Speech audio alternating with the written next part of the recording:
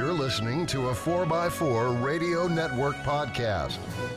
This month's Centresteer podcast is sponsored by Commonwealth Classics.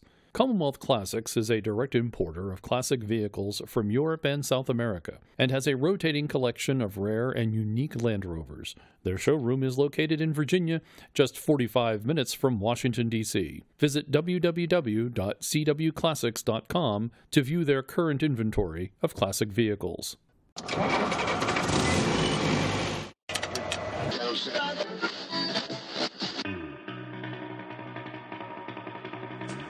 The Centresteer Podcast, a Land Rover podcast by Land Rover owners.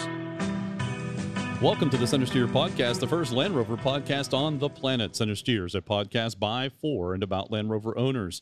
This is show number 76 for July 2019. We're recording a week earlier than usual as I will be on vacation, and I'm hoping that the Defender document leaks can also take a vacation. That might be nice, right?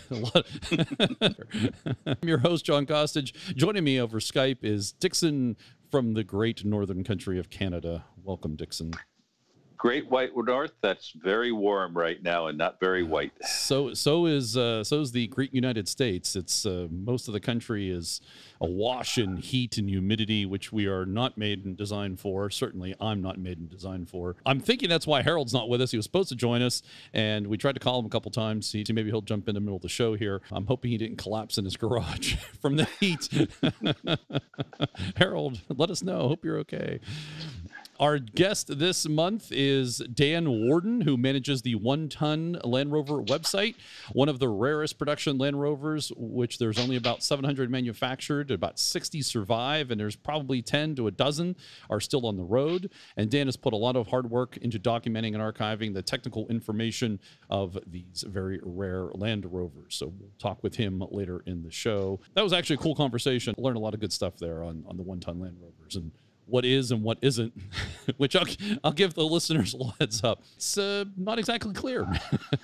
Well, there's at least one in North America. Yes. So they are very rare. That's right. And as you'll hear in the conversation later, Dixon, you need to let Dan know about that one in Nova Scotia. I hope you've done that. I have done that.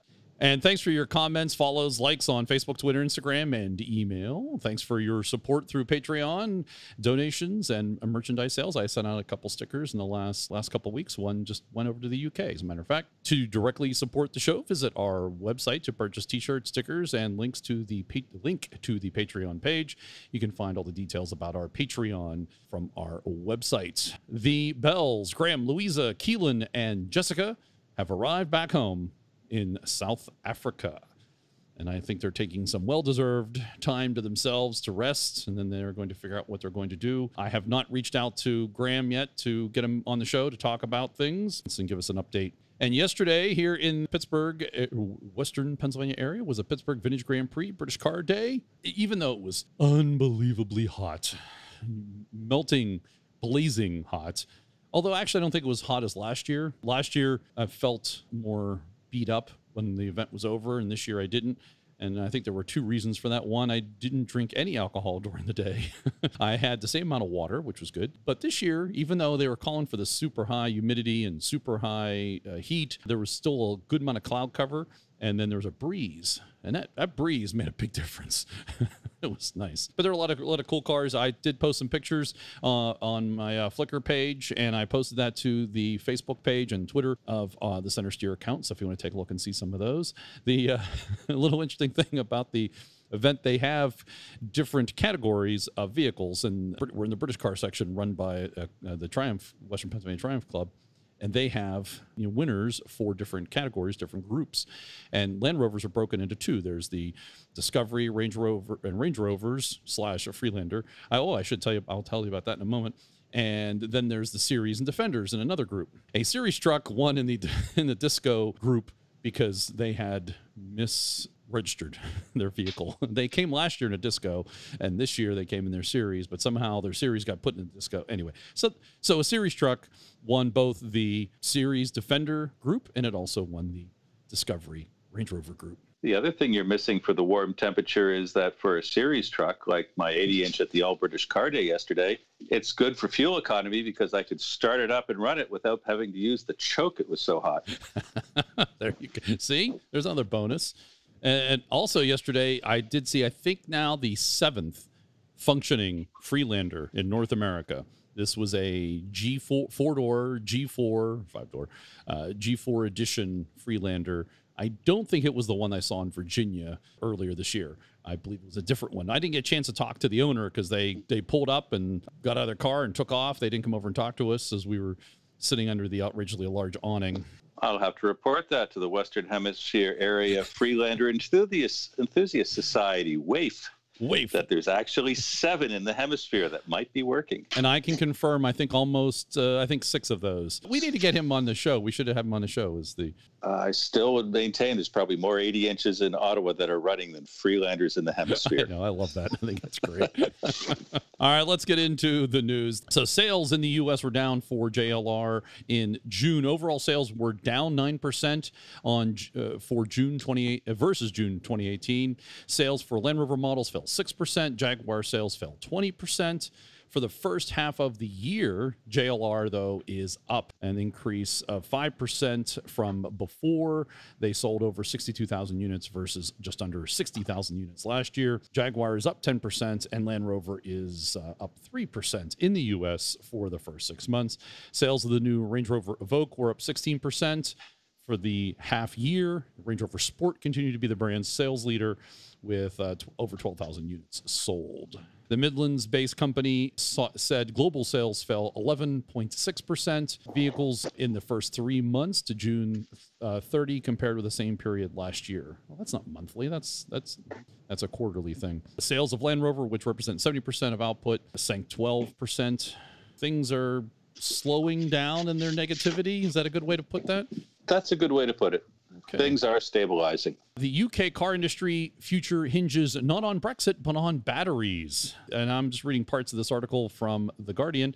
Yet amid the congratulations, Spaeth also struck a note of warning. As we know, Spaeth is in charge of Land Rover, of JLR. Not on Brexit this time, but on the future of the car sector in the absence of a British battery industry. Quote, one thing is clear, if batteries go out of the UK, then also the automotive production will go out of the UK, he said. The opportunity for a global industry enjoying explosive growth is enormous, and without battery industry, the jobs of 114,000 workers making the UK's combustion engines would disappear by 2040, the government-backed Faraday Institution warns.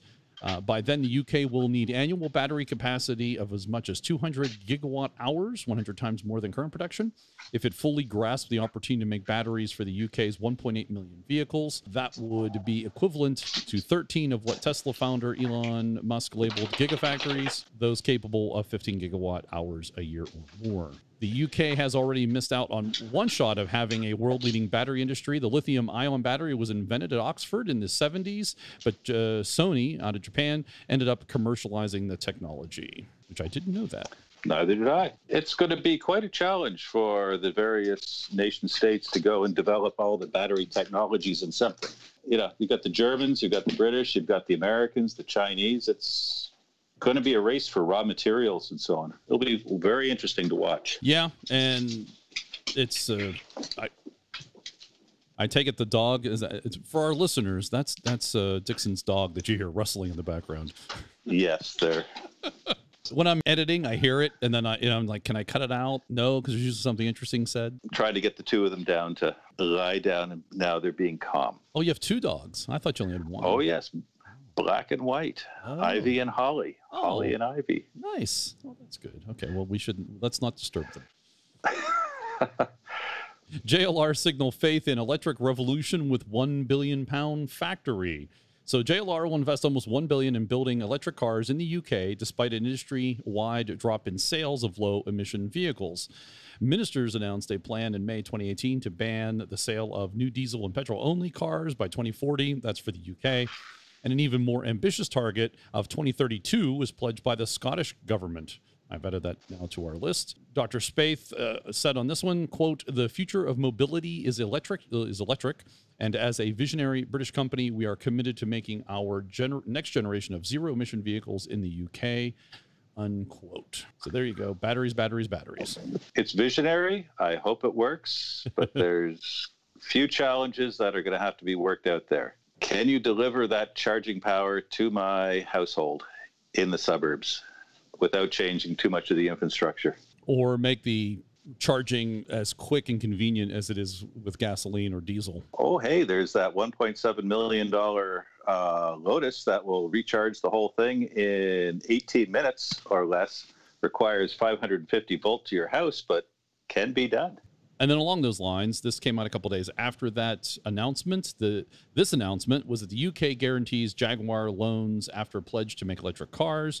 JLR won a £500 million loan guarantee from the UK government just over a week after announcing a new range of electrified cars will be made at a plant in central England. JLR will invest hundreds of millions of pounds transforming its Castle Bromwich site near Birmingham, after previously committing to electrified options of all new models from 2020.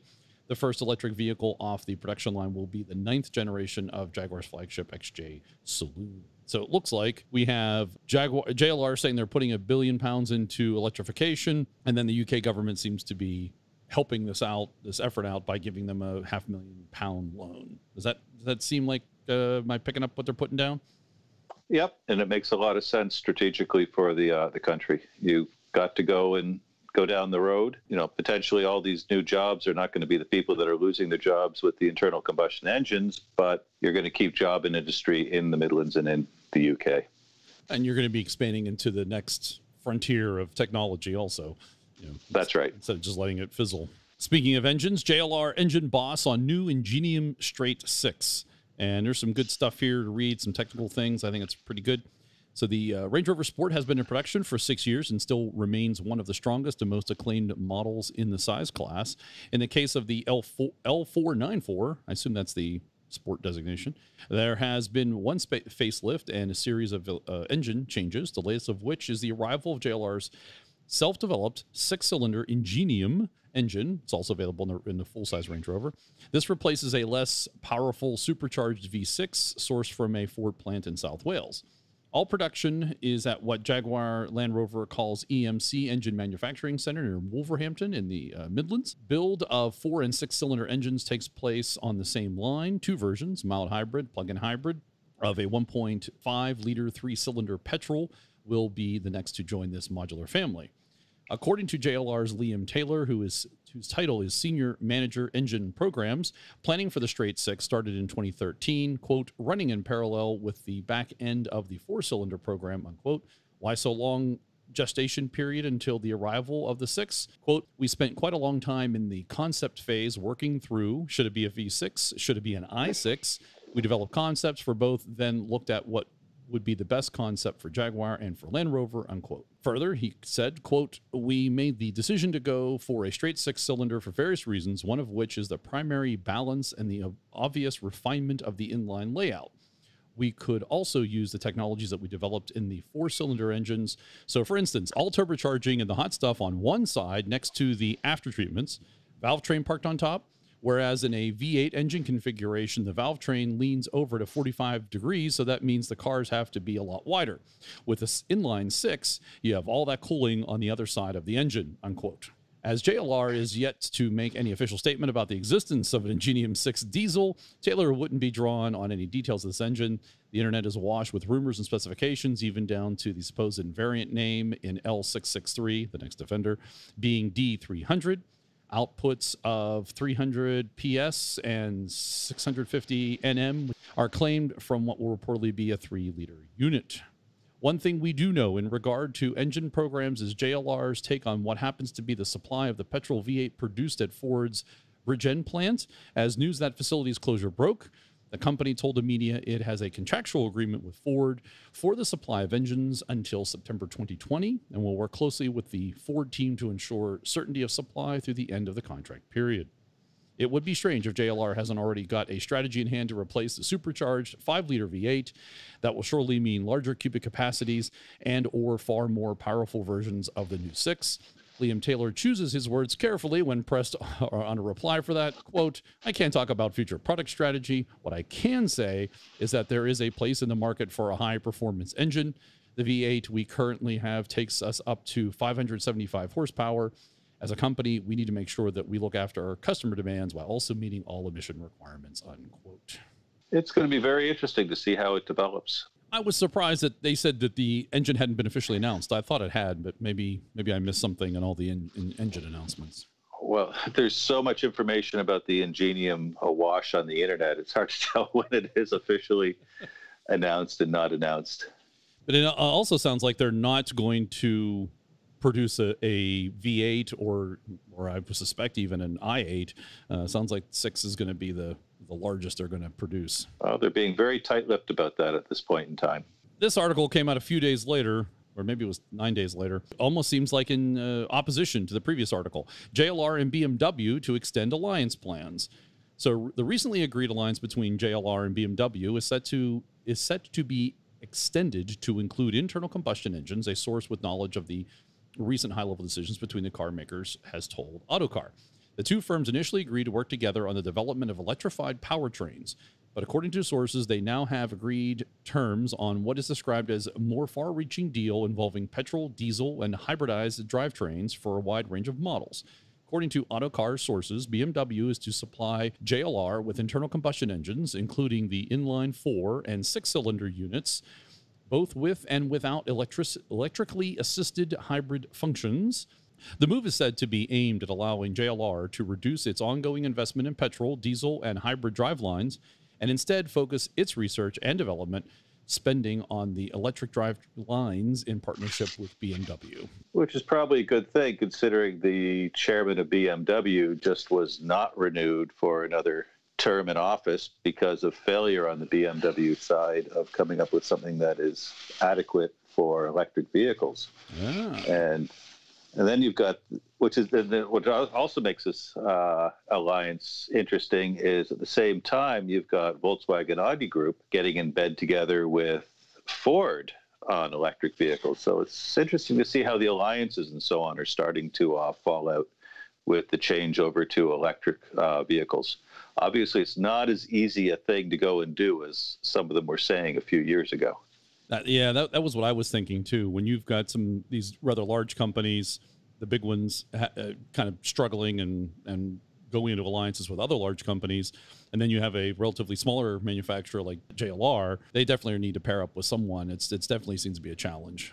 Yeah, it's too bad they didn't get together with Volkswagen in a sense, because Volkswagen does have its act together when it comes to building on different platforms. Land Rover seems to be going down that road, but they're not executing it as well as Volkswagen Audi has done, at least in my opinion. Yeah, it almost seems like they've been focused a lot more on the platform than on the engines, and maybe it's simply because they didn't have the funds, and of course we've had this financial downturn where they were working on those modular platforms and they were preparing them for different configurations, and they probably, I'm just as a pure guessing here, this is not even reading between the lines, this is all just guesswork on my part, that they probably said, oh, well, we'll start on the modular platforms, and then next year or next cycle, we'll work on the engines that fit in those. And then they had that economic difficulty, and now they're saying now maybe the best place to go is to partner with BMW or someone else. In terms of investment-wise, it makes a lot of sense. At the end of the day, these things are all going to be the same, right? Pretty much.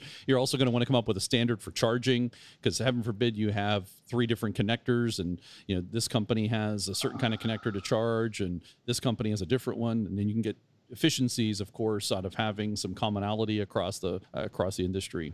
I'm hoping that happens sooner than later. Yes, exactly. And moving on, this is nothing in production, but it's just kind of an interesting article. I find certain things interesting. JLR is testing a mood sensing AI system. So JLR understands, I'm not sure I'm going to read the whole thing here, but JLR understands that driving can be stressful. The British automaker points out in a recent press release that 74% of people admit to feeling some form of stress every day. Like, okay, of course they do. Anyway, that's why it's been developing a mood detection system that uses AI-powered tech to track facial expressions and implement subtle changes to help restore some tranquility to the driving experience. Until your passenger goes and changes the radio station from your classic, classic Bach rock to disco or something, and then we'll see how the system reacts. Well, that would be stress-inducing right there, would it not? You know? Oh, yes. It's an interesting tangent they're taking. I'm not sure why, but okay, it's interesting. My take on it is that it's, of course, I mentioned the AI system, all these sensors and things on there. I think this is just the inevitable where we're going of the driver not driving. That there's, you're not going to need a driver, and eventually, it may be 20 years down the road, but I think eventually the driver will be eliminated. The human as a driver will be eliminated. And this is a part of that path of taking us to that path, detect that someone's entered the vehicle and what's going on. And there's some good uses actually possibly out of this, that if you are in a taxi, which eventually they'll probably all be taxis, I would suspect, it might detect that you are having some medical emergency, and it could just drive you straight to the hospital. Oh, autonomous driving is going to be quite interesting. It'll just absolutely revolutionize the driving experience, so long as it's not like the taxi in Total Recall. Actually, it's going to eliminate the driving experience. It will revolutionize transportation. It's going to eliminate the driving experience. Former Jaguar design chief Callum launches new company. So he says he did not want to work in corporate OEM anymore and went out on his own, but he's still working. He said he's 64 and he has 15 years left of designing in him. And he left Jaguar on July 1st.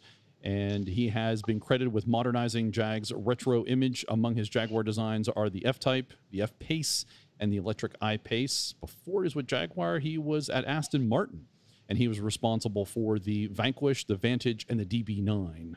He's, I think, integral into these designs. I think he's done a nice job with Jaguar. Oh, he has.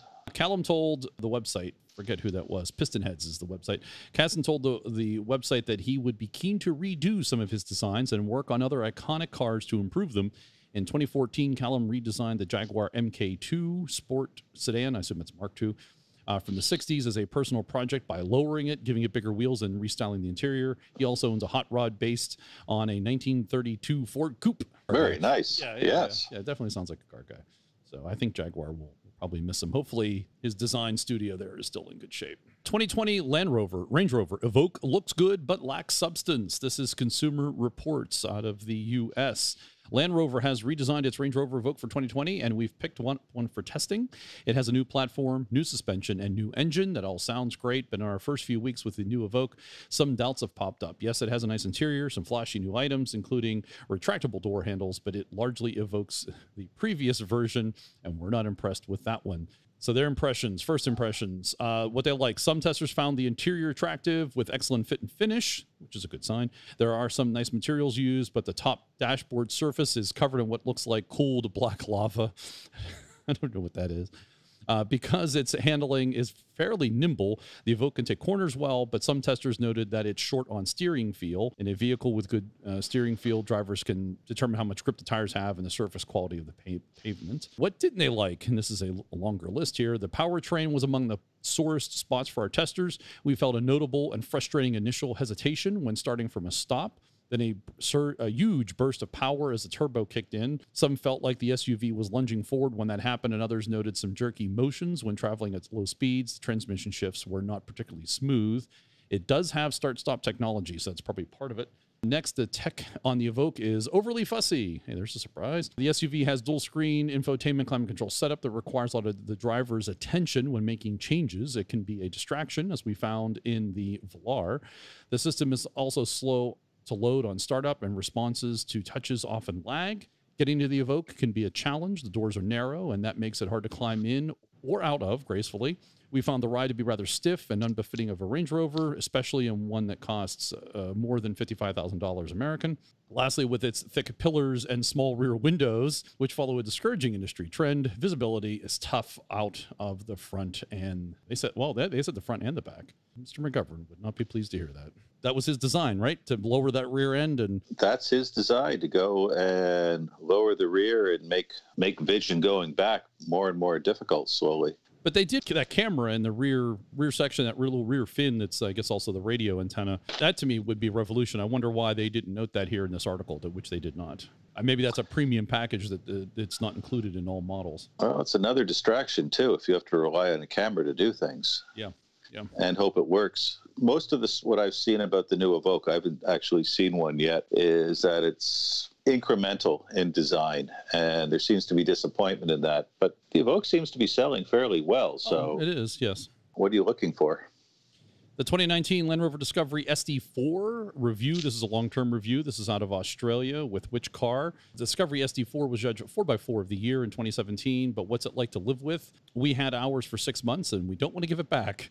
I'll read a good part of this here, give you a sense of it. The 2017 Discovery rode on a new aluminum monocoque chassis with full independent, height-adjustable suspension, and even the design of the body was more swoopy and organic compared to the functional and boxy bodies of the Disco 3 and 4. Discovery has always had a premium feel with large, unusable interiors and grand visibility from its large greenhouse, but it also has had an excellent off-road ability thanks to long travel suspension design inherited from the Range Rover. They gave us the chance to tailor the vehicle using the online model configurator. We were able to choose everything we wanted in a Disco, from the options to the exterior hue and interior trim colors. We wanted it to stick to the SE specification, as that what gave the award to, so that limited some of the options that we were keen on. An essential option for us was the off-road package, which included height-adjustable suspension, terrain response 2, and the auto-locking rear differential. The rest of our choices related to style, comfort, and convenience.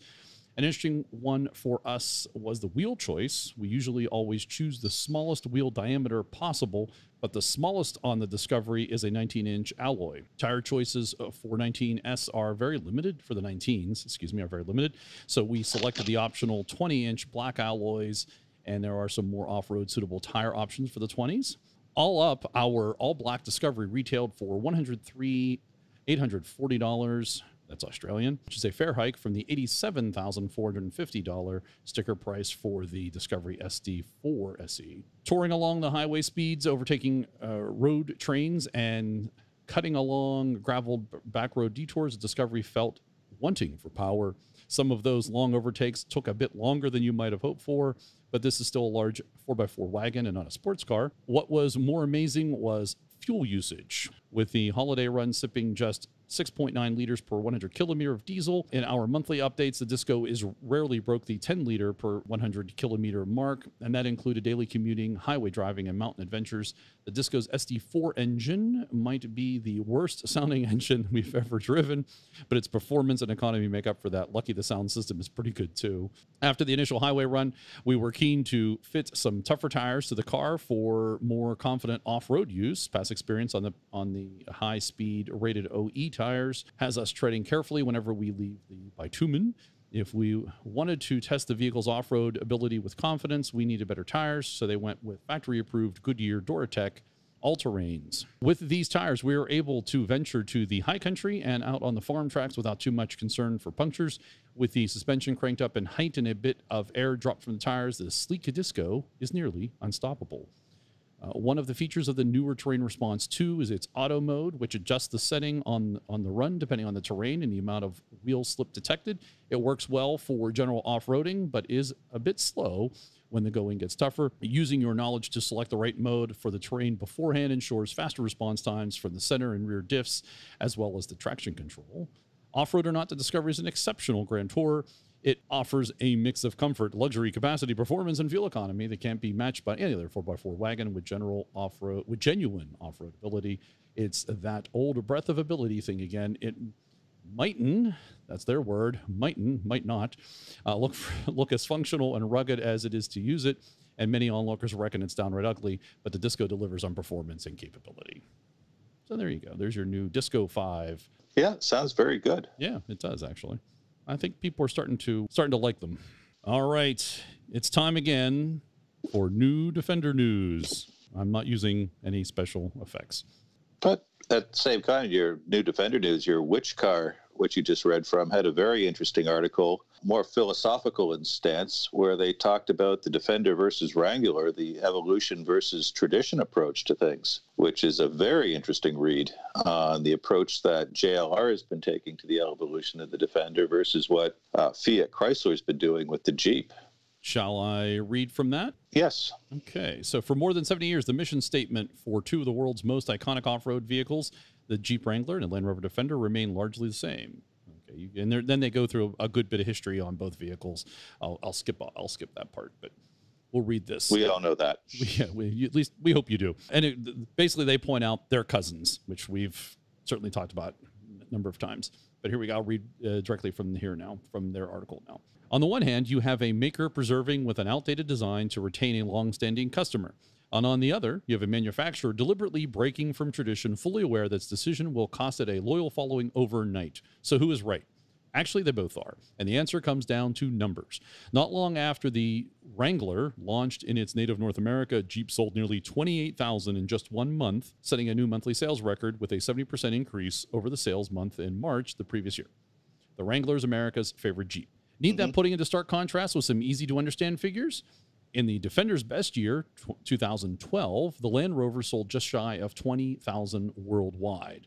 That's right. In a good month, Jeep can find more homes for its Wranglers in a single country than Land Rover could find an entire year across the planet. Just to remind you, this is John saying this, it's 20,000 Wranglers in a month versus 28,000 Wranglers in a month versus 20,000 Defenders in a year. Put simply, Jeep cannot afford to lose its Wrangler customers while Land Rover can afford to keep the Defenders. The bean counters at JLR would have looked at the Defender audience, the cash that it has the potential to haul in as a hardcore utilitarian off-roader bought by farmers who replace their vehicles only when at least two wheels have fallen off, and they would have looked at the brand power of the Defender moniker. Put simply, Jeep can't afford to lose Wrangler customers while Land Rover can afford to keep them. And it comes down to a very interesting philosophical discussion, because the idea of manufacture of vehicles is to make money, and that means pushing out vehicles out the door. And Jeep is doing that, and they're making scads of money doing it. Well, Land Rover, on the other hand, has waited way too long, in my opinion, to come out with with a replacement. And I'm not sure what they're looking at doing. 20,000 Defenders worldwide. They produced a lot more series vehicles than that. And it begs a lot of questions on what they're doing. Don't forget, the industry advanced while Land Rover did not. Land Rover did advance, but they did it in the Range Rover and the Discovery. The Defender series really didn't advance while the rest of the industry advanced. And in the underpinnings of the Wrangler, of the Jeep, that advanced. Not really. It's it's not that much farther advanced than the Defender ever really got. Okay. It's still coil sprung or etc. It's still pretty close to what it was originally came out with. But I don't think they're selling tons of them. But I don't think the Jeep was ever, at least lately, probably in the last 30 years, was hand built either. No, I still go back to that. It was a hand built limits you not in the number you can make, how often. Yeah, you could throw more people at it. But... Sorry about that. That was good. But this Defender versus Jeep Wrangler, it's an interesting philosophical discussion, because, and I'm not sure I'm catching the nuance, is that they're the same thing. One makes it better than the other. Handmade. Why didn't Land Rover evolve their production line? Because they're both body on chassis designs, hand built. Okay, put some robots in there. Well, this goes back. If Jeep could do it, they could do it. You know this, and you've mentioned this before. Land Rover didn't have all the money in the world. They didn't have a big slush fund, and you had British Leyland having problems. You had Jaguar and all the other associated entities, when they were either with or without Jaguar, having financial difficulty. So I think that's all tied together. And then they also focused on the Range Rover, and they focused on the Discovery, and they focused on the Freelander. Yeah, and this is where it goes. That's why I was saying it goes off on a philosophical tangent. But it's JLR now. It's just Jaguar. It's just Land Rover. They split Rover Group off. Yes, it's been a cash cow for everyone else, but you can only go and do these excuses so many times. And sure, they're pouring money into Range Rover and everything else. I understand that. They've done very well on that side. But the excuses for killing off the Defender still don't wash, given what Jeep has done. In Canada, they're eating their breakfast of JLR. It just, you've got something that makes a ton of cash for someone else. You own the market and you abandoned it to a competitor. It doesn't matter that something is obsolete. You make all the excuses you want about, the design is not as safe, it's obsolete, it's going out of style. But here's Fiat Chrysler that's making a ton of money off these things today. And manufacturing is about making money today, not about making money tomorrow, because if you don't make money today, you're not going to be there tomorrow. And yes, you're absolutely correct. And I'm putting on maybe a past Land Rover hat here to say, well, yeah, we made a lot of money from the Freelander, from the Discovery, from the Range Rover, and we were going to get around to the Defender. We just never did. Other things came up, and now we have time and attention that we can give to the Defender. I hope it works for them, but I think they waited just a little too long. They should have kept the Defender alive until the new Defender was ready to go. Having nothing there for several years just doesn't help. That I do agree with you. I think that it should have been a more seamless cutover. But we've talked about this before too. I think that was that was the plan. I think that's what the DC 100 came out, and I think they were executing their plan of DC 100. We're going to do this. We'll do the cutover in 16, 17 or something like that. And then people hated it, and they're like, well, we're still shutting this plant down though. We're still going to shut it down while we retool. And then I think they came up with a different strategy of let it go away. It's going to be too much of a change for everybody. So we'll let it go away. Keep the old production line going, retool and build it in Castle Bromwich or another plant, and then go and make it, and then just do a nice soft cutover.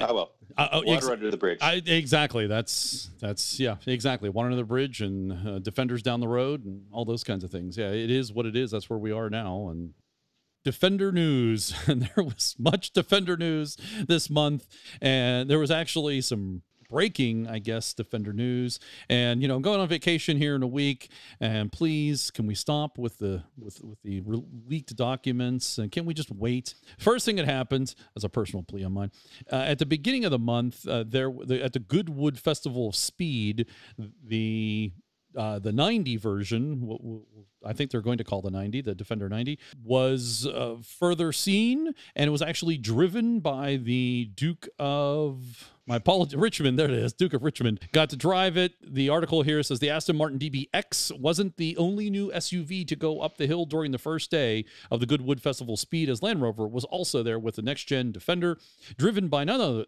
other than the Duke of Richmond. The fully camouflaged prototype was the short wheelbase 90, expected to go on sale March 2020, following the launch of the mid-range later this year. So it just came out. It was in its camo. They drove it, or it was driven by somebody, by the Duke, and did some things. There's a picture of them.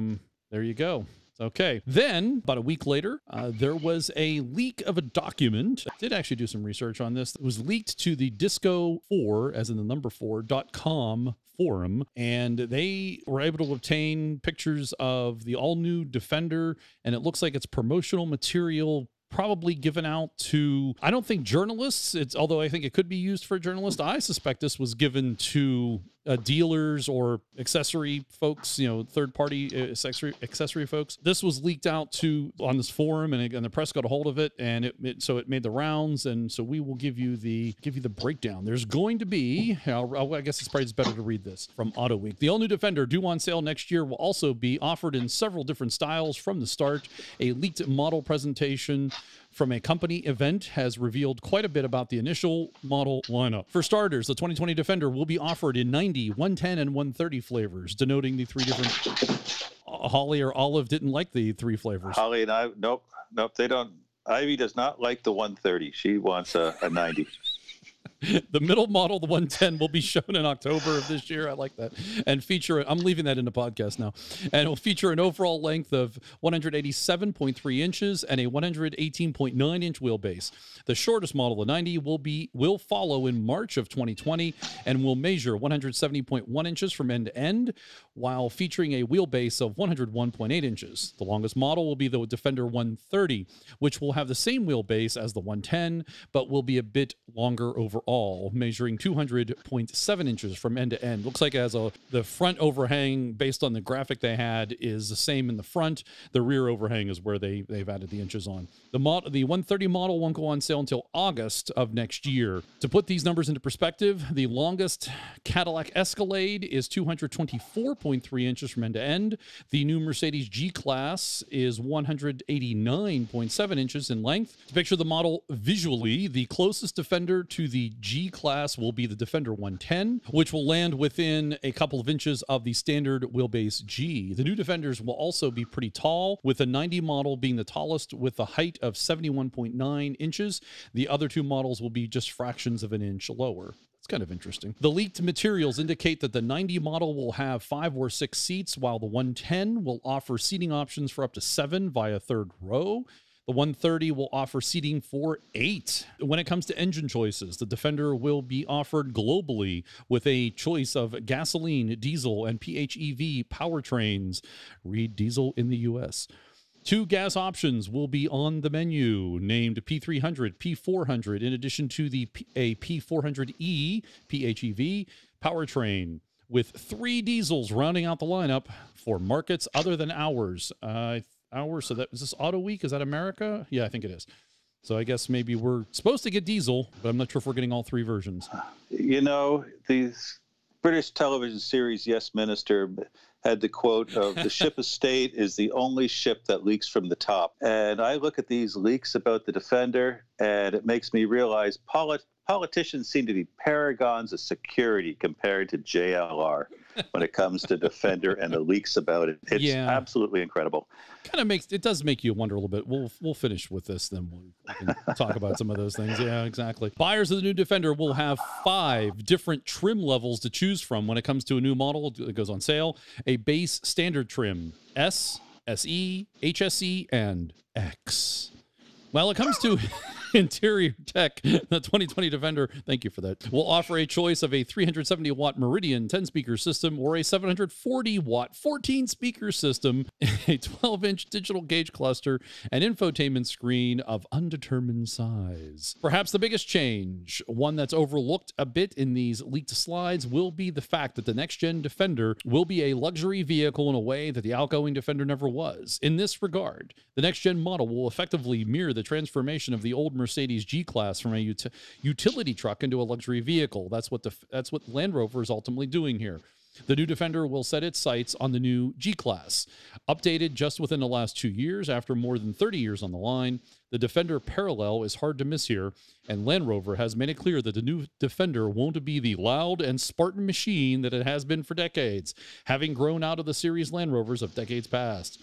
This means we can expect an interior that will be on par with a current Land Rover Discovery, at the very least, and with similar equipment inside, I will also say, under the chassis. It remains to be seen if Land Rover will ever offer a truly Spartan version of the new model, but it seems clear that just like the G-Class, the Defender will become plusher, quieter, and more high-tech. Well, with those 14 speakers, I hope it doesn't leak with the water coming in the doors, because it's going to be a horrible sight. Better be waterproof. Better be, yeah. Inside. It will be. Yeah, you know it's going to be. I mean, that's quite clear at this point. I think this is all good information to hear, and it kind of confirms things we've been thinking and hearing, and we've already seen. All other Land Rovers have moved upscale. It's right that the new Defender would also move upscale. I think you'll see a Spartan version everywhere else. Probably in Europe, maybe. Definitely, I would say Europe and in the UK, but I don't think you're going to see it everywhere but North America. Everywhere, yeah. Maybe China. China might not get a Spartan one. That's maybe the other big country that might not get it, because I think Land Rover in China is also seen as a luxury market or a luxury brand. And I think that's where they position themselves there. It's true. But certainly good to hear that there's going to be 3 models mirroring what the Defender was. All going to be very interesting to see what's at the lower end, and whether or not they're actually interested at all at the utility market. I doubt it, but it'll be interesting to see what they do. Of course, will that lend itself to military applications, especially in UK, which is very possible. None of those considerations will be in the US, though. That's not going to happen. No, the evolution of military vehicles has gone down a completely different road, and I don't see that Land Rover is interested in going down that road. Well, if they want to ramp up their production, it's another way to increase your sales and capabilities. things. True. So Motor Authority also had, of course, they covered this, and I highlighted a couple things. We'll see if there's anything new in this one. A prototype of a 5-door model has been spotted. There are rumors of long wheelbase model, which we already talked about, with the 8 seats, and the 3-door version. This one doesn't add anything new that the things I highlighted. So all the same things, but you can get some better pictures from Motor Authority. Then there was Motor Authority had another article, this time with a video, but it's the video that we've seen before of it going around the Nürburgring. And they also talk about the G-Class being a competitor. They talk about how it's sitting on the modular longitudinal architecture, which is that MLA chassis that they're going to be using. This is a Defender, as we just mentioned here, the Defender will be positioned as a premium offering, not unlike the G-Class. It has led to the decision to base the SUV on a new platform, the MLA, which would be shared with the next generation version of the Range Rover Sport and Discovery. This means fully independent suspension, front and rear, with the new rear design and clear view of the spy shots. A low-range transfer case and multiple differential locks should be present for superior performance when going off-road. According to leaked info, there will be a 6-strong powertrain lineup consisting of 3 gasoline and 3 diesels. The most potent powertrains are found in the P400 and P400E grades. The P400 features a 3-liter turbocharged inline 6, while the 400E features a plug-in hybrid setup pairing a 2-liter turbocharged inline 4 with an electric motor. In both cases, you're looking at more than 400 horsepower and 400 pound-feet of torque. All these articles are suggesting that the prices will be between a $53,000 Discovery and a $67,000 Range Rover Sport. I have to think that's that's got to be for the upper range of the new Defender. I would think that the S and SE are going to be, I think, sub less than that. It's going to be very interesting to see where they price these things and where they think that their volumes are going to be found. Yeah, well, definitely, I think in the U.S. you're going to find it in probably the SE, the HSE, and then this new X model. Trying to get a better view of this document that they have. They break down the different models. So there's at the top, there's X, HSE, SE, S, and then standard. So that is 5 trim levels.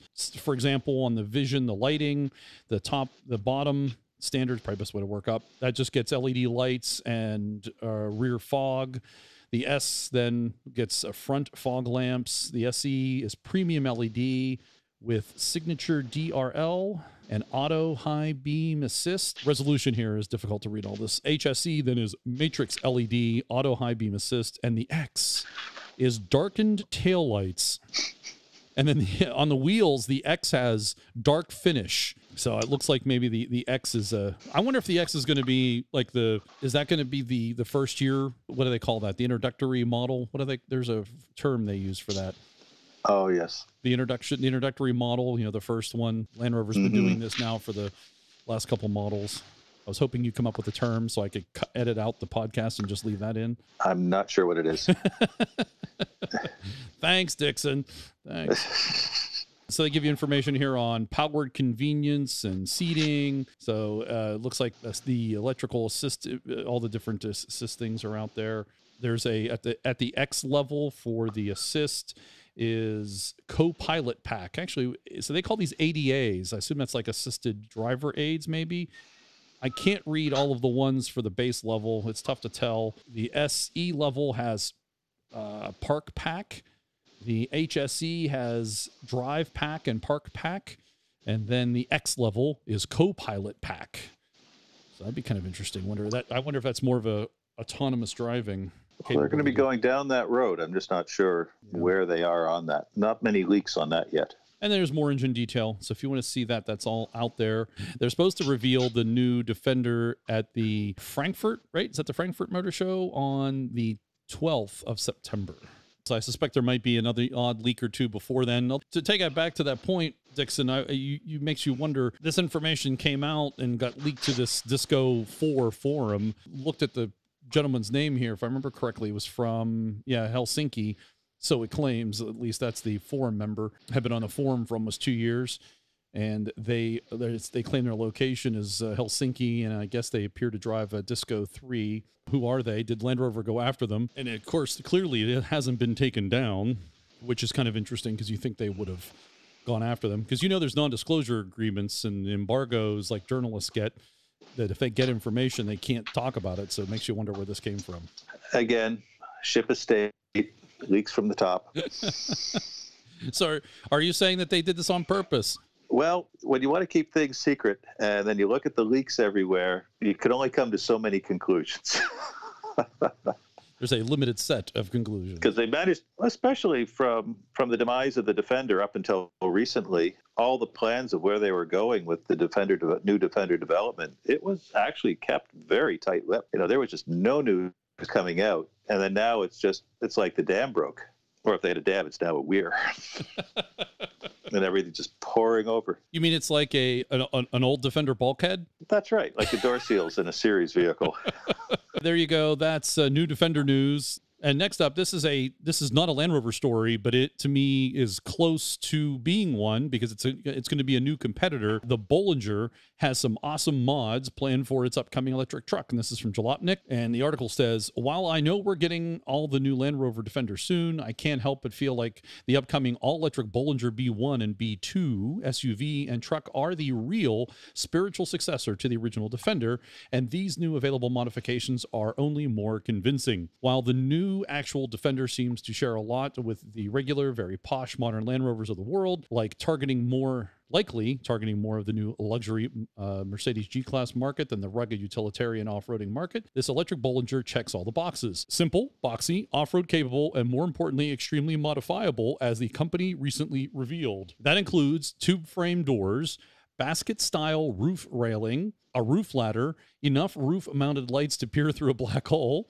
both a rear-mounted spare and a hood-mounted spare for when that 200-mile or less off-road adventure goes really, really wrong, headlight grills, fender flares, black wheels, a truck winch, and 2 jerry cans full of, I would assume, water. Both the SUV and the truck come with 2 electric motors, 1 per axle, making it all-wheel drive, with a total output of 614 horsepower, 668 pound-feet of torque. Top speed is 100 miles per hour, and the 120 kilowatt battery packs offer a claimed 200-mile range, pushing around a curb weight of 4,800 pounds. While Bollinger was initially supposed to begin deliveries months ago, the company now claims deliveries of the 5-door model will begin in 2020. It is an impressive-looking truck. It will be very interesting to see this thing out in the wild. Well, you've seen the video of them taking it off-road, right? Yeah. That was damned impressive, I have to say. I do agree with some of the thinking that it's more like you think maybe a new Defender or a evolutionary Defender might have been like. It has that kind of feel to it if Land Rover wasn't moving everything upscale.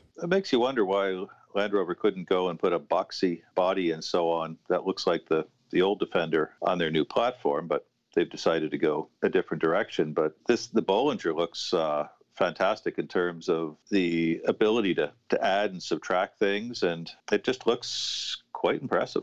Oh, it absolutely does. And it has a nice stance. It's got that, as you said, boxiness. It's got a lot of glass. I would say that the access to the roof for that ladder is on the side of the truck. I don't think that's the best placement for that, especially if you're going down a trail and you don't want it to get caught on a tree or something. But aside from that, it looks the part. It looks something that utility companies and a lot of people that want something functional will certainly be very interested in. I'm still waiting for the day when they get solar panels to the point that you could put solar panels on top of the vehicle, and then you could do legit charging and almost have unlimited range on a bright sunny day. They have to get the efficiency of solar panels to go up a long way. That day is coming. At least I would think it would be. And with a flat roof that the Bollinger has, that'd be perfect. You could slap them right on the roof, and you'd probably just drive for days. And especially if you're going off-roading, where you're not even near any fuel. Yep. Tim Slesser really could take gin and tonic in the containers. Yeah. And the jerry cans. So that's the Bollinger coming out, I guess, next year. I do think that'll be competing for the new Defender. Although they should probably have jumped on the bandwagon here a little sooner. Next up, it's been 30 years for the Land Rover Discovery. So happy birthday to the Disco. This article is from Autocar, like a review of the Disco 1 when it first came out. Developing new cars on the kind of budget that a German company would spend on a new dashboard has long been a specialty of the British motor industry. One of the more famous is the Land Rover Discovery, which began life in 1989 as a recloth, cost-reduced Range Rover designed to sit between the aging Defender and a Range Rover, enjoying even more success as it was pushed up market. You didn't need to look underneath the Discovery to see the similarities with the Range Rover. It shared the same windscreen and distinctively slim A-pillars, the same front door glass, and much of its inner structure. But to avoid producing a vehicle of almost identical silhouette, the Discovery's designers added a stepped roof, the raised rear section carrying slender lengths of glazing angled towards the sky. I think we call those Alpine windows, right? They just carried. That's right. Well, I guess they carried it over from the series trucks, right? They did. Series 1. This was the work of Conran Design, which was asked to develop an interior suitable for a vehicle as a lifestyle accessory. Sorry, I just kind of hung on that one for a second. The whole vehicle's a lifestyle accessory. Is that what they're saying? Yes.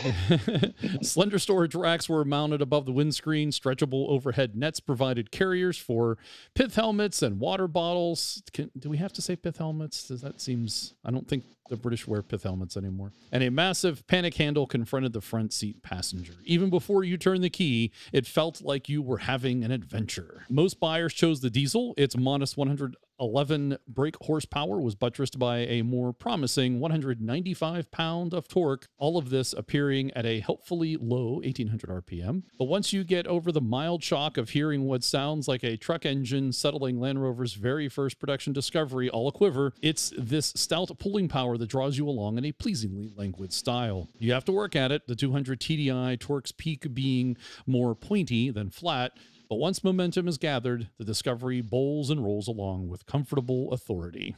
The original Discovery was quite a vehicle. It sold well. It fit the market right between the Range Rover and the Defender very well. Its evolution, however, is a whole different discussion.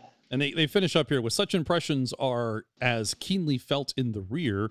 The sheer height of the rear compartment, the surface area of glass, and the comfortable, commodious rear bench make this great machine for the long distance that it conjures in your mind eye. This was a cost compromise car.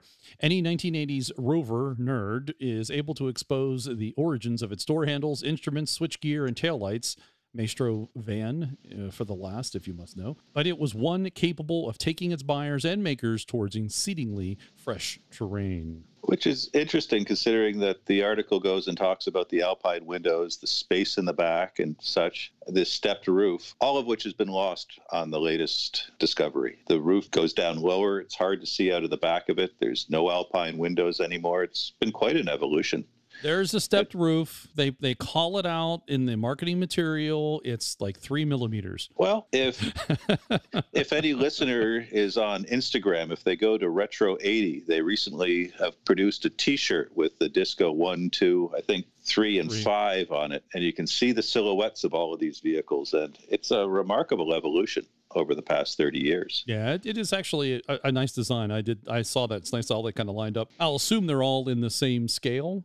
Would that be, you think that's an accurate depiction of that? I think they look to be, yes. Yeah, because it looks like the wheelbase has changed a little bit. Well, the wheelbase of Disco 1, Disco 2 was the same, and then 3, 4, and 5 seem to all be the same, with it being a wider wheelbase.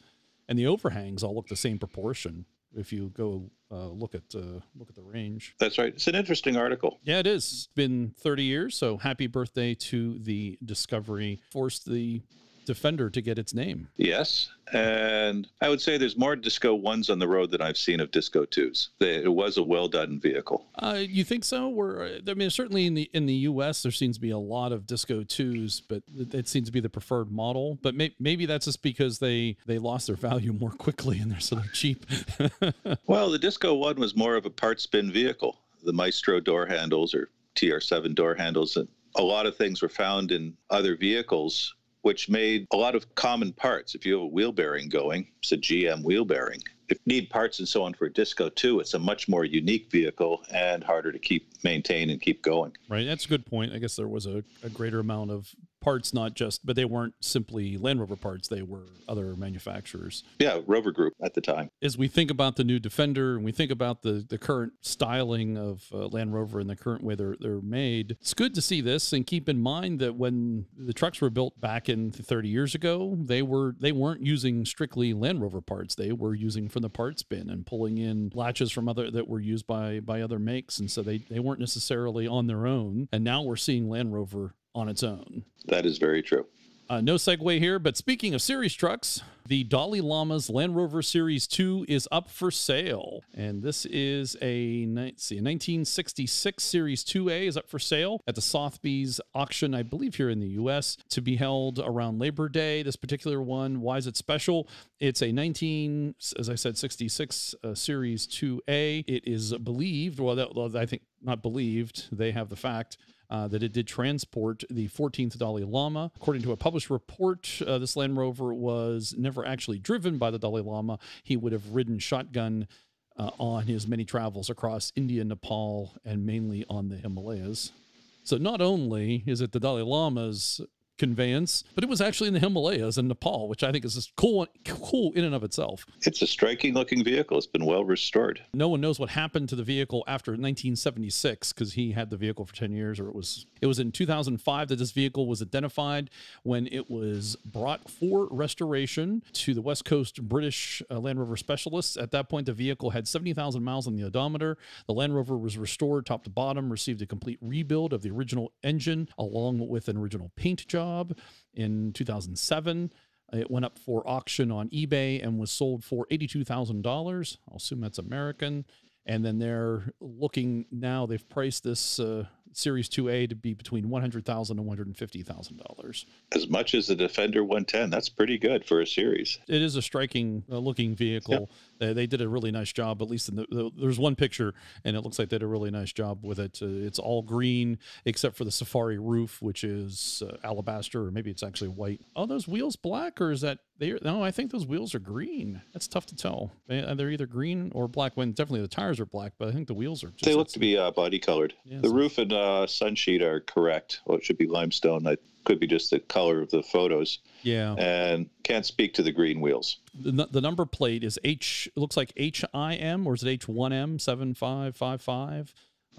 Is that for Himalaya? Is that what you think that might be? I don't know. It doesn't look like it. It looks like a British plate as opposed to an Indian or Nepalese plate. So if you're interested in a storied special Series 2A, now's your chance and your opportunity around Labor Day here, which is September 5th, I think, this year in the U.S. Well, that's Land Rover news for the month. One final story that we want to talk about, and this is more general about the U.S. car market. Dixon and I find it very fascinating, so we wanted to talk about it, spend a few minutes about this. And this is the average age of vehicles in the U.S. This is strictly the U.S.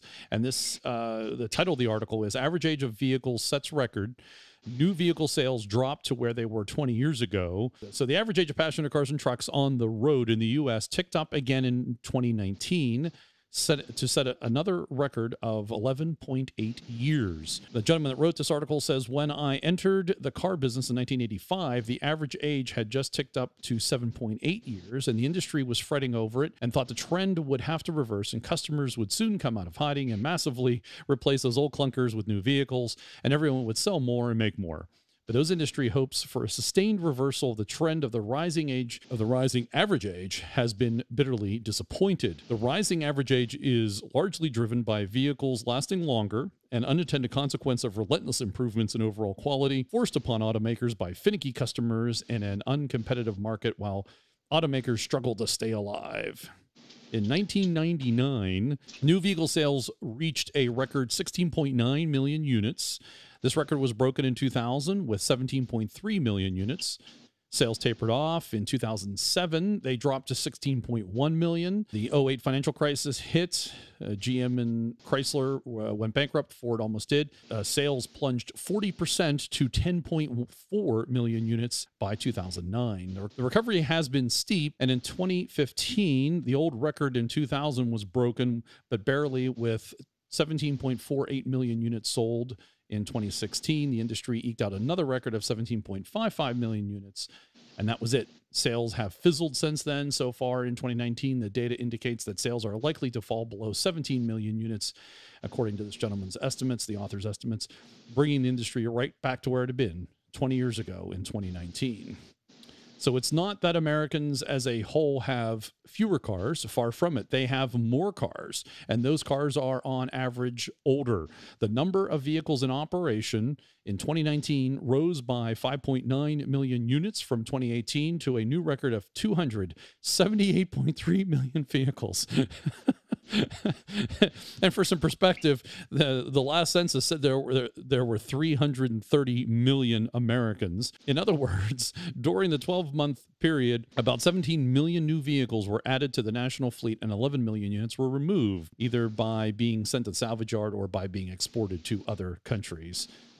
Damn those finicky consumers that want vehicles that last longer. That part of it I didn't understand. It seems like they were attacking the consumers who were just demanding what they were promised, which was a car that didn't last more than a few years, and they didn't have to put a lot of money into it by having it constantly being repaired. Maybe the industry in North America is following Land Rover's lead, considering Land Rover claims that 70% of all Land Rovers are still in existence. Mine is 68 years old.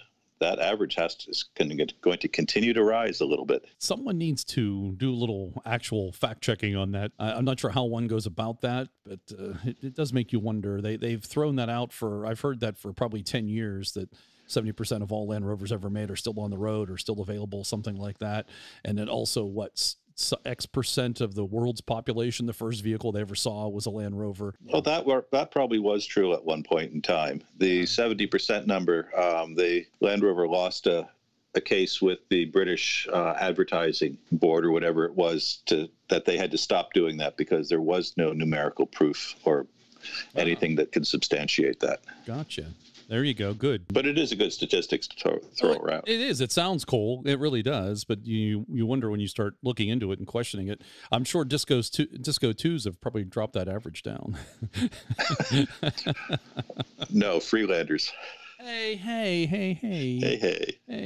don't be dissing the mighty Freelander. Considering that some preliminary looks at how many Series 1s that were imported into North America survived, it's looking like somewhere at this point in time, at least 20% have, which is pretty good. Yeah, a good number. It makes you kind of, how many Chevy Cobalts are still on the road? How many Jeeps are still on the road? A lot. Yeah, that's probably it. I'm not too sure about that. Of course, to me, they all look alike. I have never developed the eye for differentiating between Jeeps. Well, this article goes on to say, so the rising average age doesn't mean that Americans drive the same vehicle for a longer period of time, though they can, and many do, but that there is a strong market and demand for good older vehicles, and people buy them and drive them for a few more years. But it is an issue for automakers. They could sell a lot more vehicles, and I mean a whole bunch more, if their vehicles on average reach the end of their life after 8 years. But our finicky customers, there's a finicky customer again, don't go for this program anymore. Quality is one of the factors that decides whether an automaker is going to make it or whether it will die. What's left for automakers to do to increase revenue in this environment of 2 decades of stagnating unit sales? A three-pronged industry strategy has emerged. Shift customers to more expensive vehicles, such as from cars to trucks and SUVs.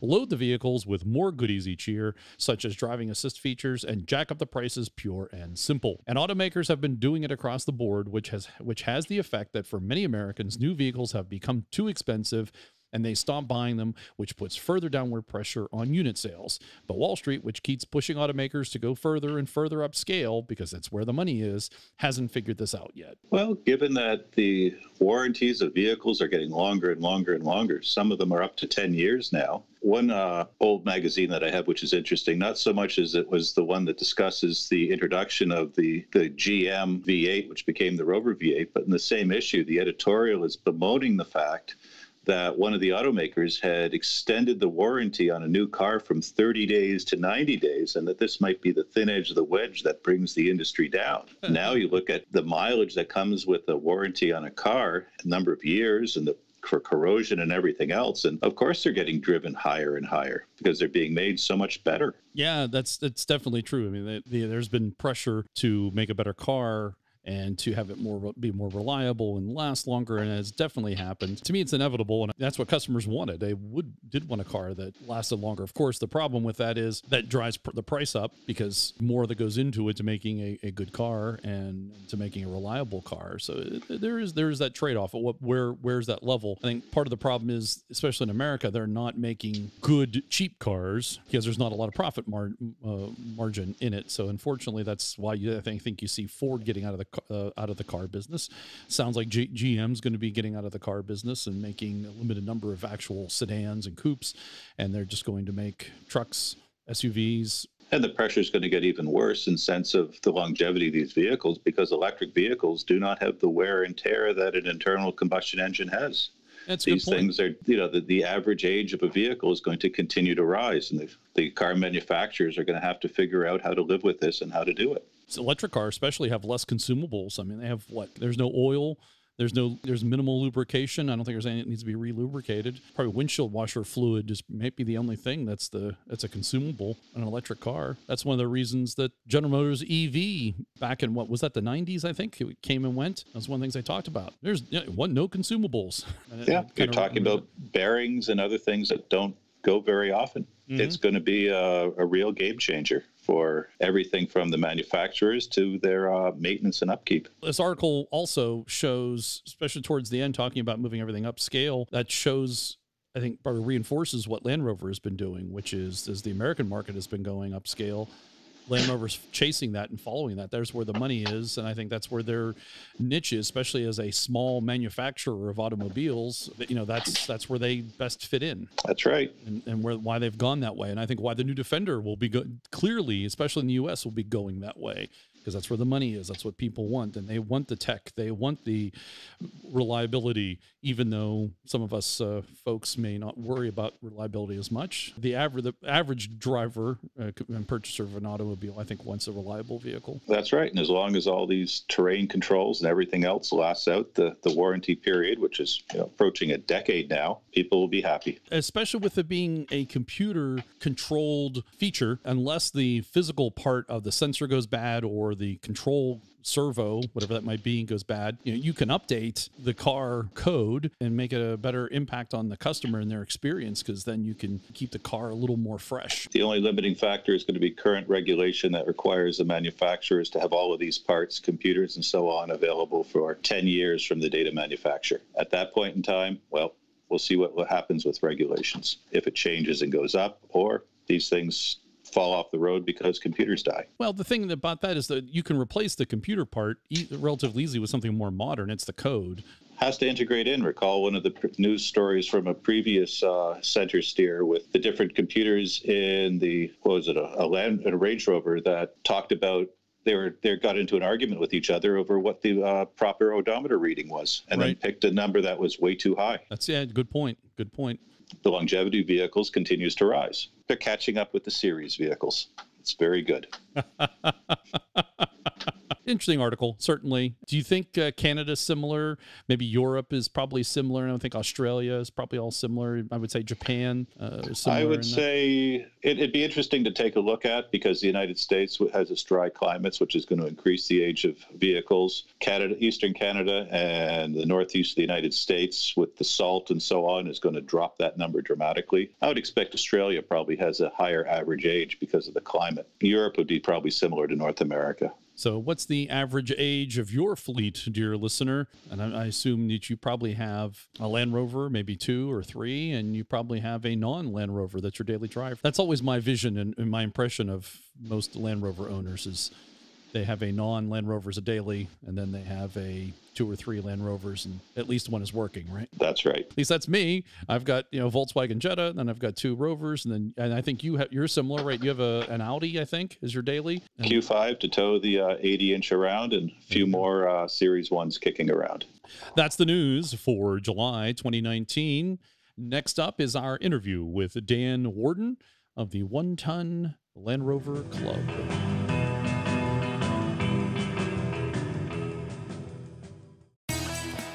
Commonwealth Classics is a direct importer of classic cars and trucks from Europe and South America. They're a registered Virginia dealership with a physical showroom just 45 minutes west of Washington, D.C. They specialize in importing and restoring different makes, models, and variants of vehicles not originally sold in the United States. Their vehicles are imported, titled, and available for you to test drive before you buy. For the Land Rover enthusiast looking for 2-door Range Rover Classics, TDI-powered Discoveries, or beautifully restored Defenders, their showroom in Marshall, Virginia is a unique destination. Looking for something special? They can help source, restore, and import that special truck you've been looking for. Contact Commonwealth Classics for your next classic vehicle. Commonwealth Classics. Visit www.cwclassics.com.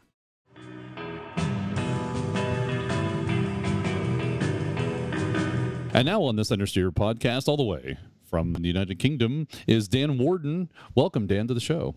Hello, thank you for having me. Dan, you run the One Ton Land Rovers website, which is onetonlandrovers.co.uk, all spelled out. We'll have that in the show notes, of course. And I've been wanting to have you on the show for a long time, so thanks for finally coming on and explaining what a one-ton Land Rover is. Let's start there. What is a one-ton Land Rover? Right. I mean, sounds a simple question, doesn't it? Well, you have a whole website dedicated to it.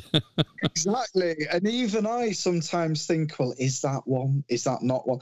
I mean, in a nutshell, I suppose it stems from, in a brief sort of history lesson, you've got obviously the 6-cylinder Land Rovers, which made their way to the States as well. Land Rover basically offered an uprated version of the 6-cylinder long wheelbase utility, where they kind of hybridized a regular Land Rover with a forward control. If you imagine a 2B forward control with a bit of 2A forward control and then with a standard body on, you kind of get into where the one-tonner is. So the range at the time, you had the short wheelbase half-ton, long wheelbase 3/4 ton. This is off-road payloads. The forward control was then was 1.25 tons. So there was a bit of a gap.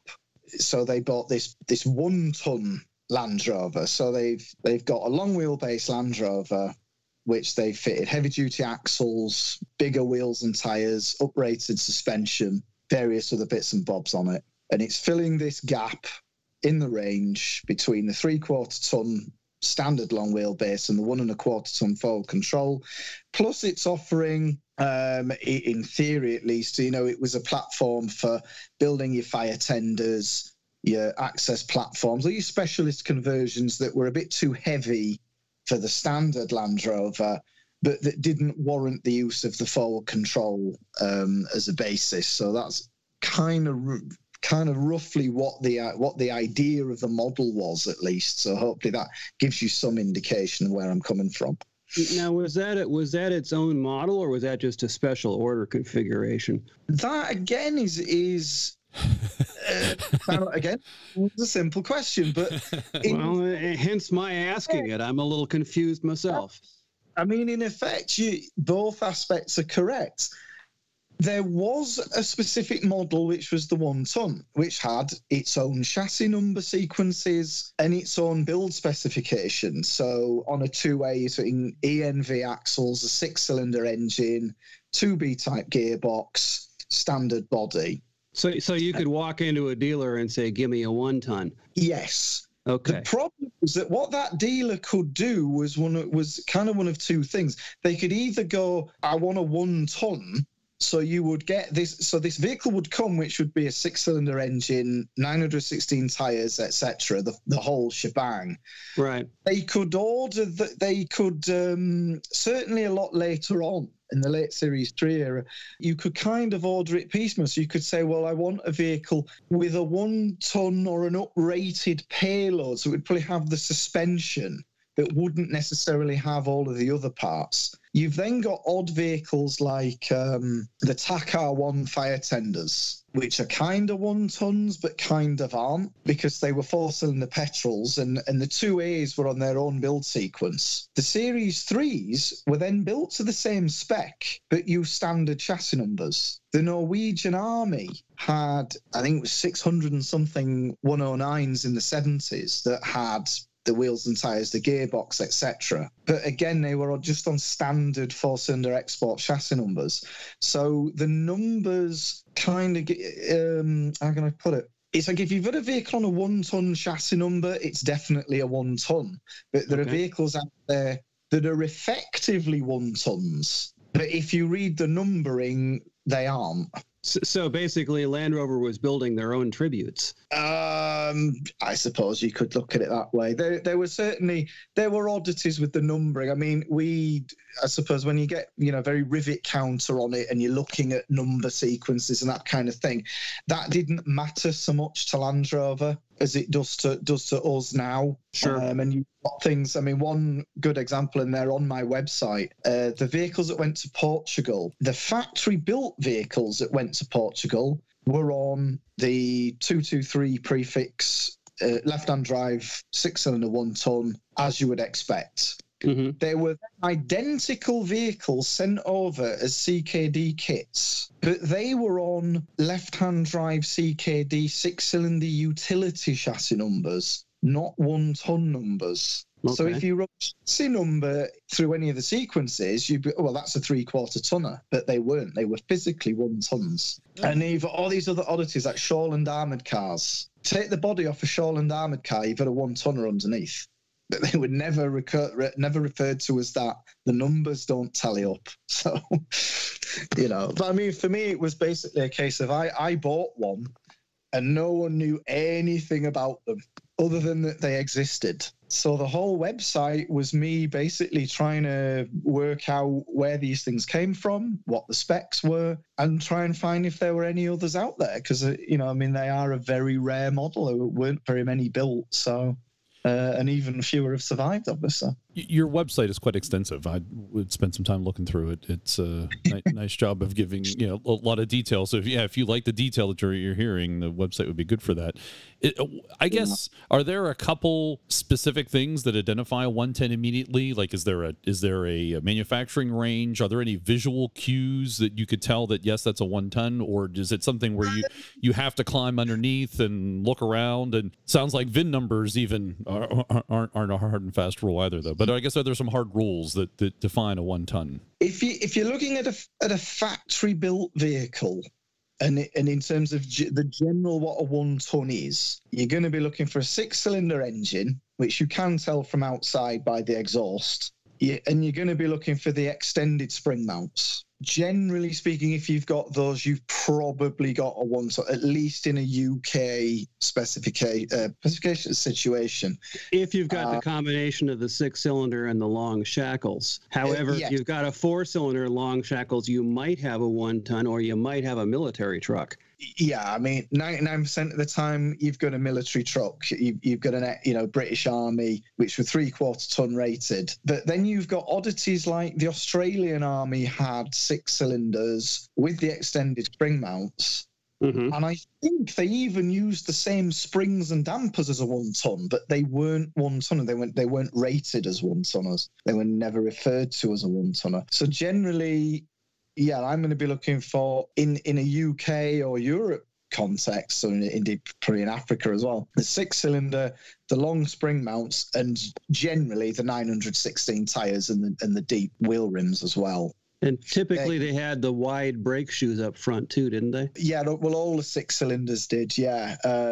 There's a bit of a question whether the 4-cylinder versions did. I think they did as well. But okay. I'd need to be sure. That's not a hard and fast rule either, then, is what you're saying. It's saying I haven't looked into it in sufficient detail to give you a definitive answer.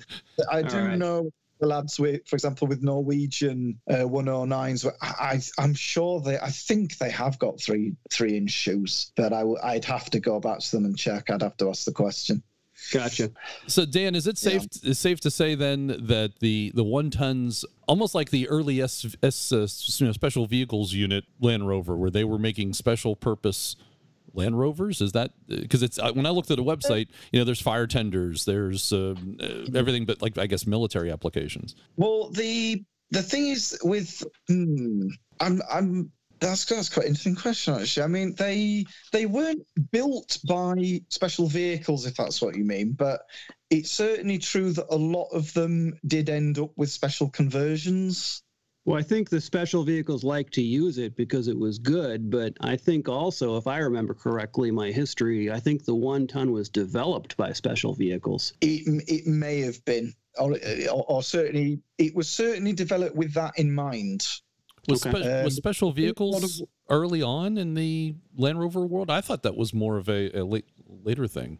That's been around. SVO is recent, but special vehicles has been around since, I'm familiar with them in the 60s, but I think they predated that. Okay. All right. They certainly goes back to at least to the 60s. I'm not a Series 1 man, so I don't know to what extent they were around then, but certainly in the 60s they were around. And I definitely get the impression that there was, as technology had progressed and you'd got Land Rovers with, fire bodies, ambulances and things like that, they were basically maxing out the gross weight of the vehicle. So you were having, I think there were issues with people were ordering a standard Land Rover, standard 109, fitting it out as a fire engine or an access platform or whatever it was, and then finding they had no payload left because the conversion itself was so heavy. So the 1-tonner they could carry out the same conversion, and then they would still have that little bit extra, for carrying some equipment and that kind of thing. So I think that was definitely part of the thought behind the product. So I think in the planning stage, yeah. So how does it relate to then the military applications? It seems to me that they would have been similar, but maybe not.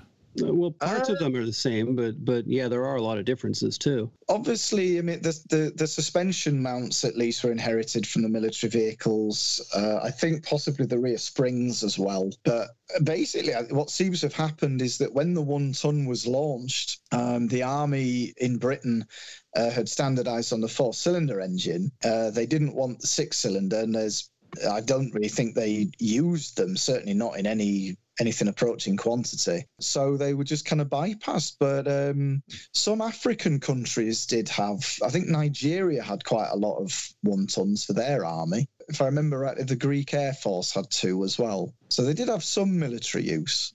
But yeah, I think the rank and file military trucks used some of the suspension bits, but still had the skinny brakes and the standard engine. Yeah, that seems to be the case. They had the standard ratio gearbox as well. And obviously they were running 750/16 tires. They didn't run the 916s, even though they could. They had the deeper mounts that would have allowed them to be fitted, but they never ran them with them fitted. Based on your website, it looks the 1-tons ran from 68 to 77. Why did they stop? Why was there not one moving into? I guess that would be Series 3 territory. It's late Series 3, yeah. It just seems, I think at that time they were kind of getting the range in such a way as, they were looking at what was selling well and what wasn't. The 1-ton was selling, no more than a couple of hundred a year. And it was probably just considered, just not profitable, just not worth considering it. They were streamlining the product line. So in other words, British Leyland. Yeah. I did see one reference on your website about looks like they were trying to sell them in Asia as a pickup. Is that the case? Or am I confusing that with something else? Is that the 129? Do you mean the oil field wagon? Maybe that was it. I guess I said I went through the website and I didn't take that note down, but I remember reading something about it. Yeah, the first vehicle that they ever referred to as a 1-tonner was the big 129 pickup, Middle East, but they only ever built, I think, 6 of them, 2 of which still survived, but it didn't have any real sort of direct impact on what eventually became the production 1-ton. Right. So how many 1-tons were produced? Well, obviously, I don't know how many CKDs were made because the records never survived. In terms of production, factory-built vehicles, the total, I think, was about 475. Oh, okay. Which makes them rarer than a Tickford Series 1 station wagon. Plus all the ones that were special ordered and configured by the dealer to be 1-tons, but they weren't. Yeah. So add in, I don't know, a couple of hundred more. Yeah, pick a number. Yeah. If you're going to include things like the Shorelands and the odd, I mean, they've been very rare. I don't think there were very many vehicles specified that way. Yeah, a few hundred more maybe, but I doubt it'd be more than that, a couple of hundred. And how many survive? Seems like a handful. 50 or 60. Yeah. I've actually just realised 475 was a Series 3s. I think it was about 700 if you include the 2As. Well, there's at least one in Canada. Is there? No, I didn't know of that. Yeah, there's a 1-ton in Nova Scotia. Oh. You'll have to send me the details on that one. Breaking news. Now, Dan, do you maintain a registry of all the known 1-tons? Yeah, well, there is on the site is sort of little individual pages for the known surviving vehicles. There are a few others that are out there, but I don't have a great, basically I might have a photograph, a number plate, it's one that it's just known to exist, but I haven't really got any info on it. So there's a page on there of suspects and, vehicles we seem to be 1 tons, but we don't really have any info on them. So if any of our listeners know of any 1 tons out there, they should certainly send that info to you so you can update your records. Yes, please. And you also have a forum on the website, I assume, is for discussion of 110 and 110 related items. And 1 tons as well. Did I say 110? Yeah. Sorry, my apologies. I have 110 on the mind. It's a 1 ton forum. Yeah, well, it was actually... It actually covers forward controls and a few other sort of bits as well. It's pretty quiet, as you can imagine, but it was kind of useful to have one area where all this sort of information could be collated and to allow people to sort of exchange ideas, and for those of us who own them to keep in touch, because as you'd appreciate, parts are rare and information's rare, so it's useful to kind of be in touch. But a lot of people these days, it's all Facebook and that kind of thing. So, forums are a little bit quieter than I remember from years ago. That's true. That's very true. Now, the forward, the 1 tons are not forward control, but the forward controls are 1 ton. Is that what I'm getting from this? Yeah, the 101 forward control is a 1 tonny, as we would say, because it's a metric ton. Metric ton, yeah. Yeah, whereas the 1 ton is an imperial ton, which is a standard bodywork, with the cab in the middle, if you want to call it that, yeah. That's the one that's built on the extra subframe that sits on top of the stock chassis, right? The 2A and 2B forward controls are, yeah. Right, yeah. And those are a 109, right? Those the 2A was a 109, the 2B was a 110. Yeah, they extended the wheelbase because the rear suspension's different. They're leaf over axle on the back, and some of the measurements were adjusted, so they came out with a 110 back in, when did they come out? 66, I think. Okay. So I'm pretty sure a few of those have made their way over to North America. So, the interesting, that's just reminding me, quite a number. We're still talking tens rather than hundreds, but a fair few 1 tonners did go to places like, I think, Peru and Bolivia and places like that. That's sort of Central America. Obviously, left-hand drive vehicles. So if any of you guys are exploring down there, it might be worth looking around. I know I've seen. Can't remember where it was. One of those countries, I did see a photograph of a station wagon, Series 3, 12-seat station wagon on the deep rims. So I imagine they came off one of those 1 tons that had been exported there. Good to know. Interesting. So they may well still be about. I suspect there's still some in Africa as well. Actually, they had quite a few. Ethiopia and Nigeria and stuff, so they got about.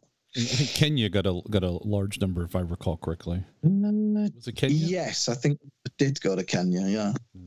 That does sound. For what use case? Military or commercial or what? The Nigerian ones were military. As to the others, I don't know. I mean, I don't remember them being in military colours, so I imagine just commercial and industrial use. Yeah, well, of course, the 101 forward control was only a military vehicle, but I think the others were available for both, weren't they? Yeah, that's right. Yeah, the 2A and 2B forward controls didn't do that well in the military. I think the South Africans had a lot of 2Bs. Okay, but the British Army never really took them on. Well, of course, they had the 101 later, and that was their baby. Yeah, which was a great vehicle. If money was no object, I'd certainly have one. Yeah, looking at your website, I found it here that Nigeria had 59 for Ministry of Defense and Kenya had 14. So they ended production then with the Series 3 in around 77. Was there any other future attempts that you know of to bring back a 1-tonner? Well, there was the some of the high-capacity pickups that came out in 1982 had uprated suspension and were rated as 1.3 ton. So that was kind of the closest thing they got. But I know in the early 80s, Southern Electric, which were the biggest buyer of the 1 tons in the UK, they approached Land Rover about reintroducing them. They said, no, we're not going to bring them back. But the discussions did eventually lead to the 127, which obviously Mike Gould drew up, and he lives not too far from me. He's down south of Oxford. And I remember him saying that you had Southern Electric and a couple of other firms sort of wanted these uprated vehicles, and the 127 was the outcome of those discussions. So that led from the lack of the 1-tonner. Yeah, I think the coolest truck that they never built would have been the 127 as a coil-sprung forward control. I'm sure people have built them since. Well, I mean, parts is parts. You can build what you want, but I mean that would have been cool to see come out of the factory. Do you mean like the llama? Something like that. I'm thinking basically the 101 FC built on a Defender platform and longer. Yeah, pretty been a good vehicle. I mean, I think even the llama, it's a shame they never built those. I mean, the Pinsgauer did really well for Steyr. So if you put that on steroids, and put portals underneath it, that's what you have. But this was all during the age of the slow collapse of British Leyland. Well, the lack yes. of money for investments. I understand the reasons why. I'm just saying that's like, if you want to dream about stuff and the cool what could have been, that's it. Yeah. Yeah. Well, in terms of like dream about stuff, I mean, I think it's a shame because the 1-ton ended in 77, we never got any with the V8. Right. Because how cool would that have been? A stage 1 V8 1-tonner. That's why the 101 FC is so badass. Yeah. Well, you would effectively have had a 101 with a standard Land Rover body. Right. Because they'd have presumably used the same engine and gearbox. Which is Range Rover stuff anyway. And right, then the LT95. So, and the irony of that, of course, is they did build a vehicle just like that in about 1968, 69, because there's Lulabelle, which when they took the 2 Range Rovers across the Sahara, and there was a 109 that went with them, which had a V8, an LT95, and 916 Michelin XSs. And it looks totally badass. And it's got the V8 in. So, again, a shame, they didn't go down that line. Special vehicles to the rescue there. Yeah, I think it was them who built it, yeah. I know Roger Craythorne drove it, and there are photographs of it in his book. I don't know if you've seen, the Born in Lode Lane. Sure. So I bought a copy of that from Canada. It's quite hard to get hold of, but that's got some pictures of it in there. Yeah, that's what I'd quite like to build a replica of that, or even better, find the original Lulabelle, but who knows where that is. It's not been on the road for a very, very long time, unfortunately. Someone's probably hiding it. Yeah, I think it was 1991 it was last on the road. So maybe it's in someone's shed somewhere waiting to be discovered. We need to get Adam Bennett on the case. That's what I was thinking. I have actually spoken to Adam Bennett about finding it. Oh, okay. He's the guy. He's the guy. Yeah, because I don't know him well, but I do know him. I see him at the shows sometimes, and I did have a drive of Oxford. He's like a bloodhound with a big toolbox. Oh yeah. He's tracking down a lot of quite interesting stuff. So I hear. Plays his cards close to his chest, Yeah, he does. But the stuff he'll admit to is pretty impressive too. Oh yeah. The forestry truck and APGP #1. I mean, that's just cool without the Oxford truck, but add the Oxford truck, and that's an impressive collection. Yeah. Oh, very much so. Are they redoing the Overland? Yes, it's yes. From Singapore, are they? Correct. It's called the Last Overland, and that's from Singapore back to London.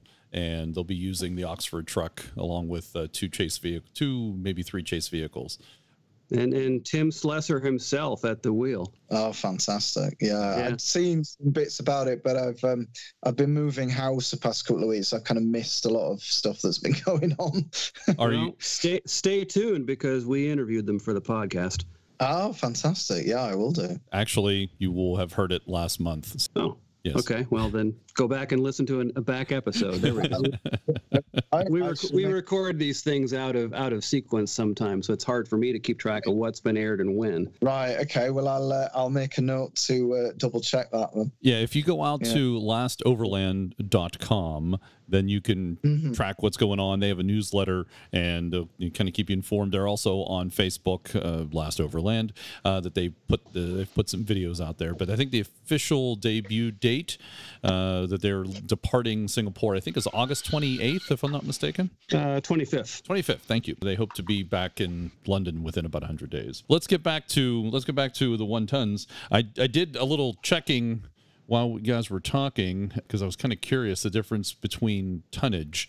And the British ton is considered the long ton, which is 2,240 pounds. The U.S. ton is the short ton, which is a flat 2,000 pounds. And so those both, I guess, would be considered kind of imperial tons or standard ton. Metric ton is 1,000 kilograms, which is 2,200 pounds. 2,204 pounds. And the metric ton is officially called the ton E, which is the TONNE. And there you go. Yeah. So a little bit of research for you while we're talking about the difference between tons, because I was always curious about that. The metric ton is just, I like to think of it as just 10% more than an imperial ton. That's a good way to look American at it. ton. Yeah, it's a good way to look at it. And the metric is all base 10, so add 10. And it's actually very close to a British long ton. Right. So, Dan, of all the 1 tons, do you have a favorite, or do you have maybe a top 10, top 3? Do you mean in terms of the surviving vehicles? Answer as you like. If we're including Lulabelle as a 1 ton, then I think Lulabelle is cool as hell. Kind of rhymes. Yeah, that would be one. I mean, if we're going to have like my 1 ton garage, yes, if you like, yeah, Lulabelle would have to be in there. 1 ton number 1, I mean, come on, it's number 1. Although that one, from what I can gather, it didn't stay the same for more than about 5 minutes. They kept changing the rear bodywork, doing various things with it. There is a page on the site about it, and it was displayed with various different back bodies on, but that'd be quite a nice one to have. And that was the first production? Yes. Okay. Either the first production or the last prototype, depending on how you look at it. Yeah, you could look at it that way. It was on chassis, 229000001A. So. Well, it's just the way it's sort of Land Rover's MO to treat the first few production and do, like you say, try some different stuff on it. Well, so in that sense, it's like a production prototype. Yes. I mean, mine being my one that, on my driveway is a chassis suffix A. So the first 15 was chassis suffix A, and I think they were still doing some experimentation with those. So yeah, you could. It is kind of a development vehicle, I suppose. Yes, was the other one in my garage would be mine, but fully restored. Always a good dream. Always a good one. Yeah, both of mine, because I've got my Series 3 as well. I'd quite like to get the last one. But the last one would be difficult to kind of, I don't know how you would decide which one was the last one, because of the UK vehicles, the highest chassis number was actually built earlier than a couple of lower numbers. So I could pick, there were like 4 or 5 vehicles built all on the same day, which was the last day they made them. So I could have one of those, or I could have the highest chassis number, or I could get one of the Nigerian ones, which were about a year later. Any one of those would make a good bookend next to number 1. Exactly. So that was my thinking. I'd actually, one of the ones from abroad, I think would be quite interesting. And I know as well, is it Ethiopia? I think had some that were built in sand paint, which. That was probably my favorite color on a series, so that one of those would be very nice to have. Tell us more about Lulabelle. Well, Lulabelle, as I say, went across the Sahara with the 2 very early Range Rovers. In fact, they may have even been Velars. So Lulabelle's, I think, was built in about 1962-63, as a test vehicle.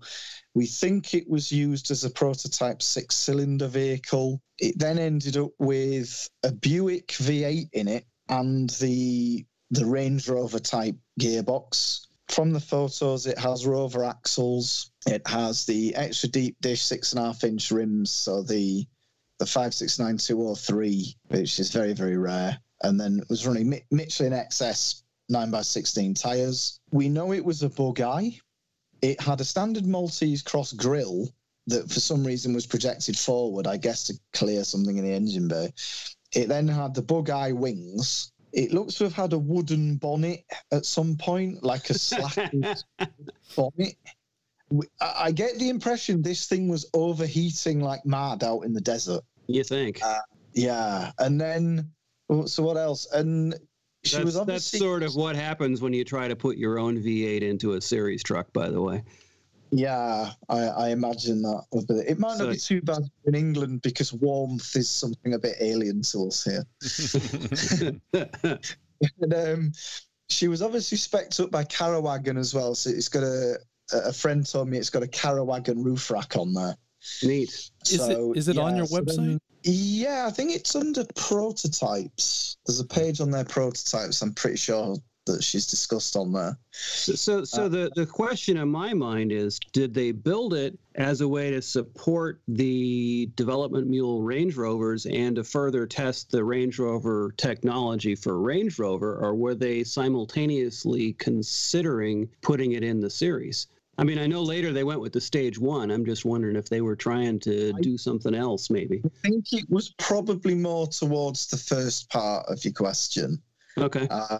By the time Lulabelle was converted, we'd already had the 388-inch V8. We'd already had Goldenrod. I think the decision had already been made of we're not going to put the V8 into a Land Rover because they'd not long since put the 6-cylinder into production. And Lulabelle was also used for the gearbox testing for the Range Rover because Lulabelle did the plough testing. So 25 hours each in low first and low second towing a plough. So rather than use a Range Rover, they used Lulabelle. Okay. Yeah. So I think it was that. I'm pretty certain by that time they'd kind of, the idea of a V8 Land Rover, I think, had been kind of put on the back burner a bit. So it was more of a transmission test mule then. Almost, yeah. I think it was just to sort of see how the engine and box would cope in various conditions. It may even have been the case with the two Range Rovers. Well, it made sense if they've all got the same engine and gearbox, you only need one type of spares. There you go. You might take that argument as well. Did Lulabelle survive? Well, that's the big question, isn't it? Yeah. Certainly. It last on the road in 1991. Oh, that's right. You did say that. Yeah, I see the two pictures you have out here on the website.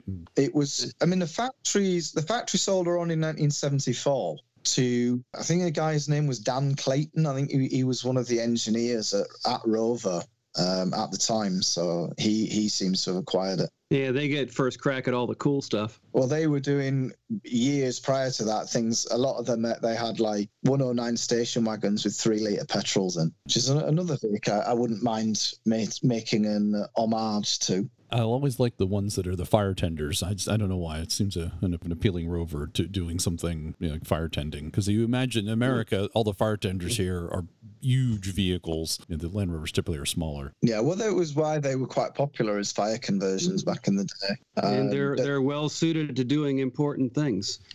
Yeah, I mean they're an odd one because you get people buy them who are into Land Rovers, but also people who are into fire engines, but not necessarily into Land Rovers. So they can be quite expensive. Because they're generally in very, very good condition, very low mileage.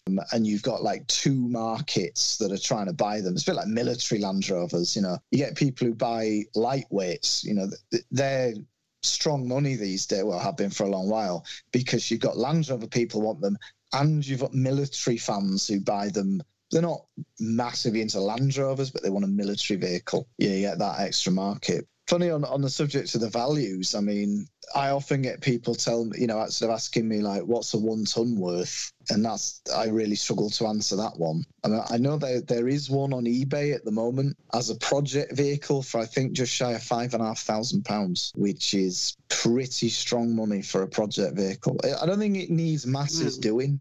But yeah, it depends on what the project needs, really. Yeah, it's bits of welding, painting. It's kind of complete, but a bit. It's just been sat for a long time, sort of in a barn. It may sell at that, it might not. I really don't know. And now, just since we're a little, the British market's a little bit foreign to us, where would, say, contemporary 3/4 ton Land Rover be price-wise relative to that for a similar kind of project? Well, I mean, I've had it a couple of years now, but I bought an 88-inch project a couple of years ago for £300. All right. Which was probably a bit further gone than this one is, but yeah, these days you can pick up probably a vehicle like what I bought. You'd probably be looking more like £1,000 now. And maybe double that for a 109? To be honest, 109s tend to go for slightly lower values here. Whereas over here, it's the other way around. Is it? Yeah, well, there were fewer long trucks imported into this country, so they're less common than the short trucks, and so they bring more money. Everyone seems to think that Land Rovers are sort of these gigantic, massive vehicles. Everyone goes for a short wheelbase, but the short wheelbase really is such a small vehicle, especially in America. Yeah.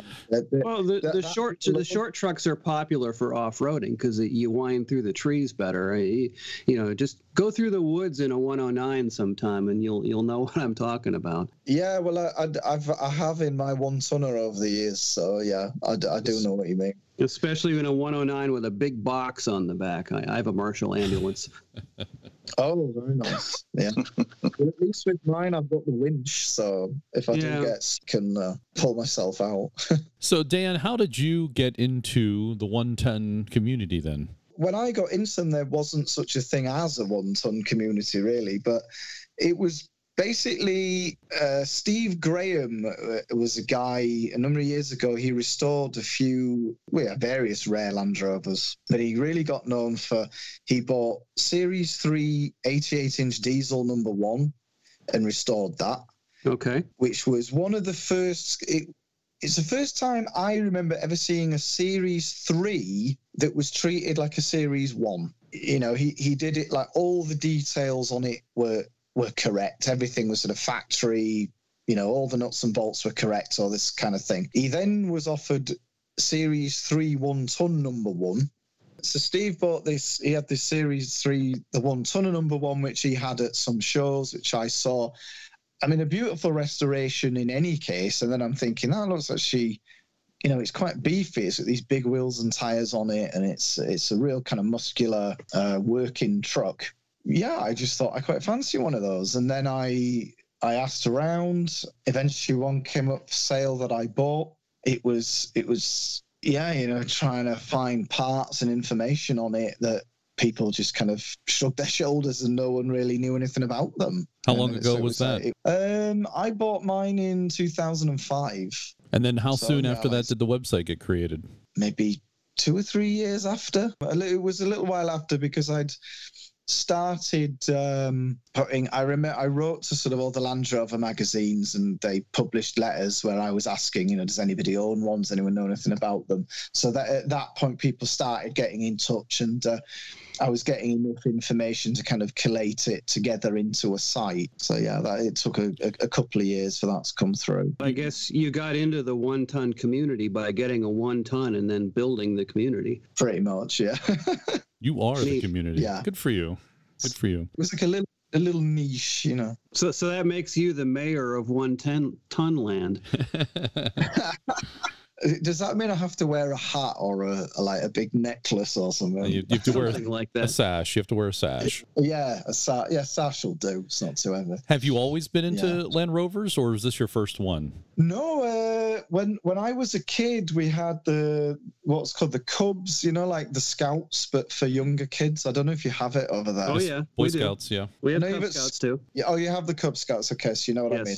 Oh, yeah. Didn't that when I was a kid, and the guy who kind of ran the local branch where I grew up, he bought a 90, which was back in the day when a coil-sprung Land Rover was still quite new, because it's a 1984 90, and I was only, I don't know, maybe 7 or 8 at the time, so it wasn't that old. So he bought that, and we would, we'd go off on these camping trips and hiking trips and things, and this Land Rover would be there. So I remember being in that, and also my father was an Austin Rover dealer when I was a kid, so I remember seeing them at his dealership, and they actually had a CWKY 110 there, which they, was actually used by the dealer, like as a recovery vehicle. I kind of always been aware of them, and it was just when I knew it, when I was a kid, it was like, I want a Land Rover. And then when I passed my test, I went out and bought a Series 3. So I had a Series 388 for a few years. Then I got the 1-tonner,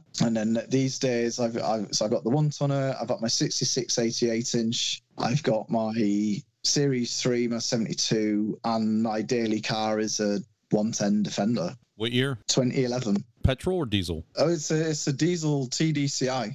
So I've had it since new. Oh, wow. I bought it for my 30th birthday. So good for you.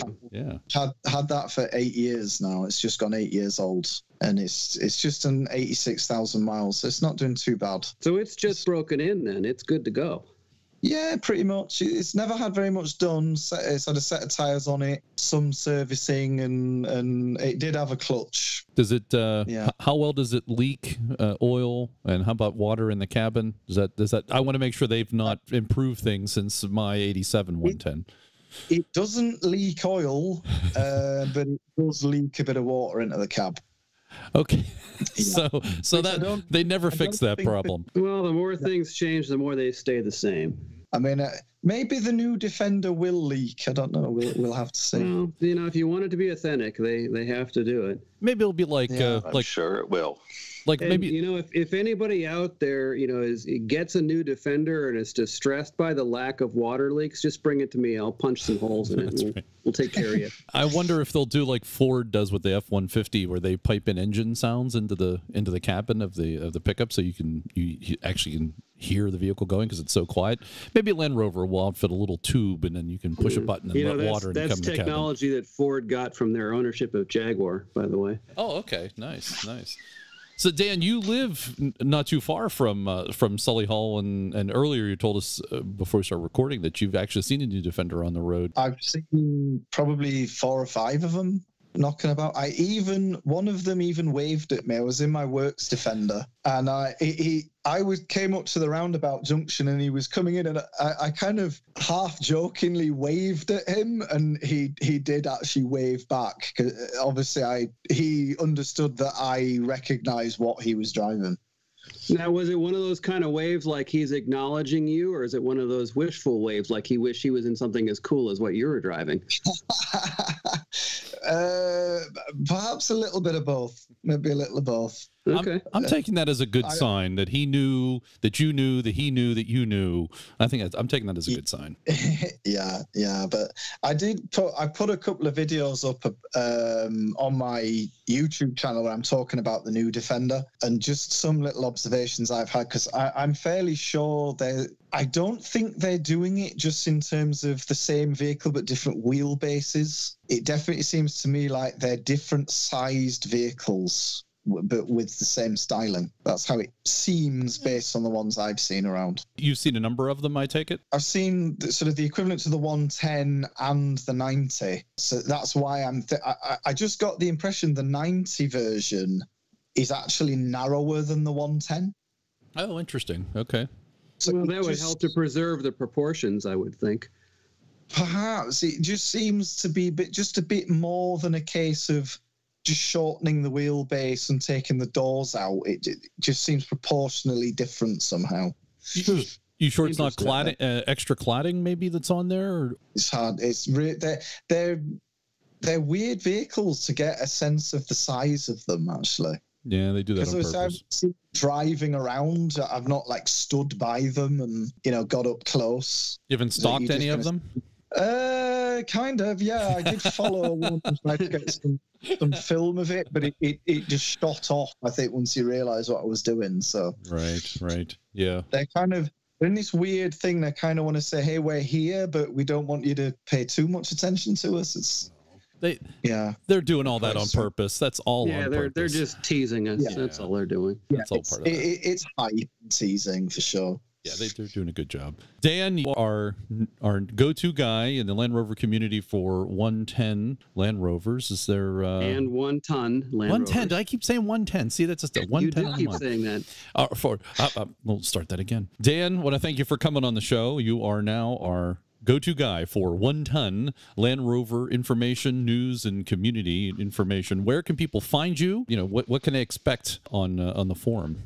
Well, they can expect me tearing my hair out with my now 50-year-old 2A, which do you know what? Actually, it's nowhere near as bad as people think. It's actually been really reliable.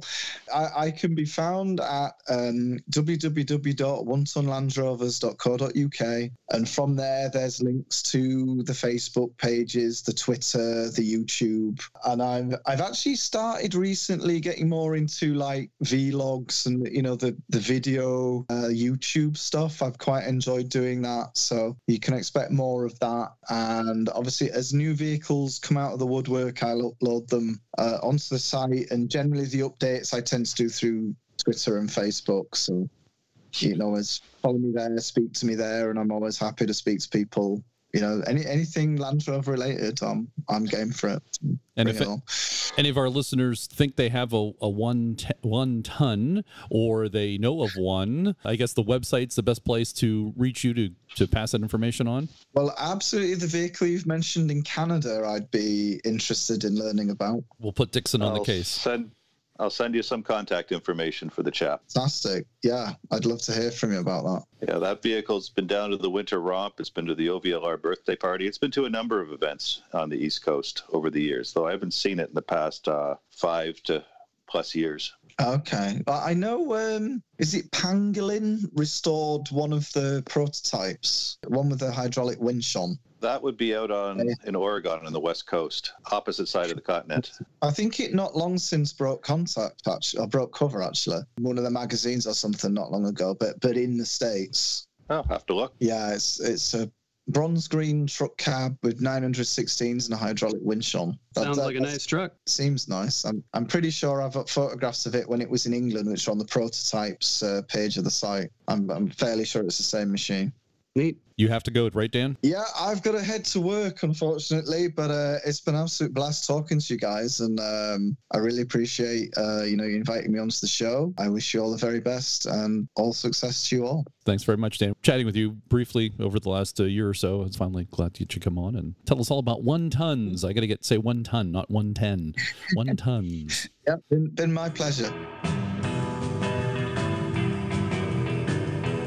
And that's the podcast for July 2019. I want to thank Dan for joining us, talking about the 1 ton Land Rovers. If you know of a 1 ton or you suspect one, make sure you let Dan know about it so he can keep track and do the good work of keeping track of these vehicles. Maybe there's more than just a dozen that are running. Dixon, the one that you referred to him from Nova Scotia, is it still running? It was running as of just a couple of years ago. I haven't talked with the chap or seen him in the last couple of years, but it's certainly still there. Probably is still running around. I also want to thank Dixon for joining me today, talking about the news. No problem.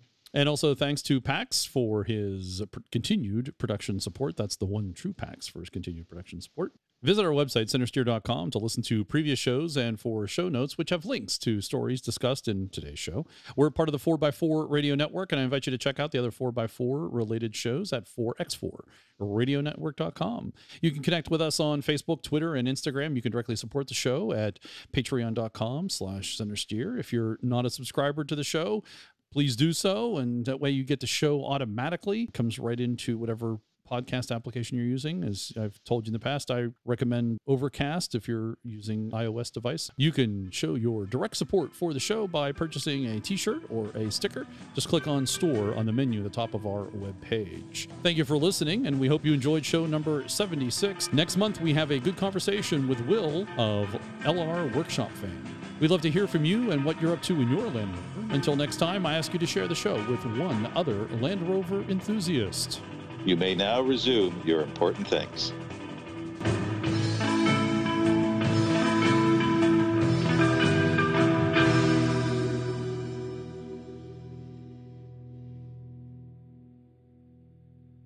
I know Harold says something. I don't know what it is.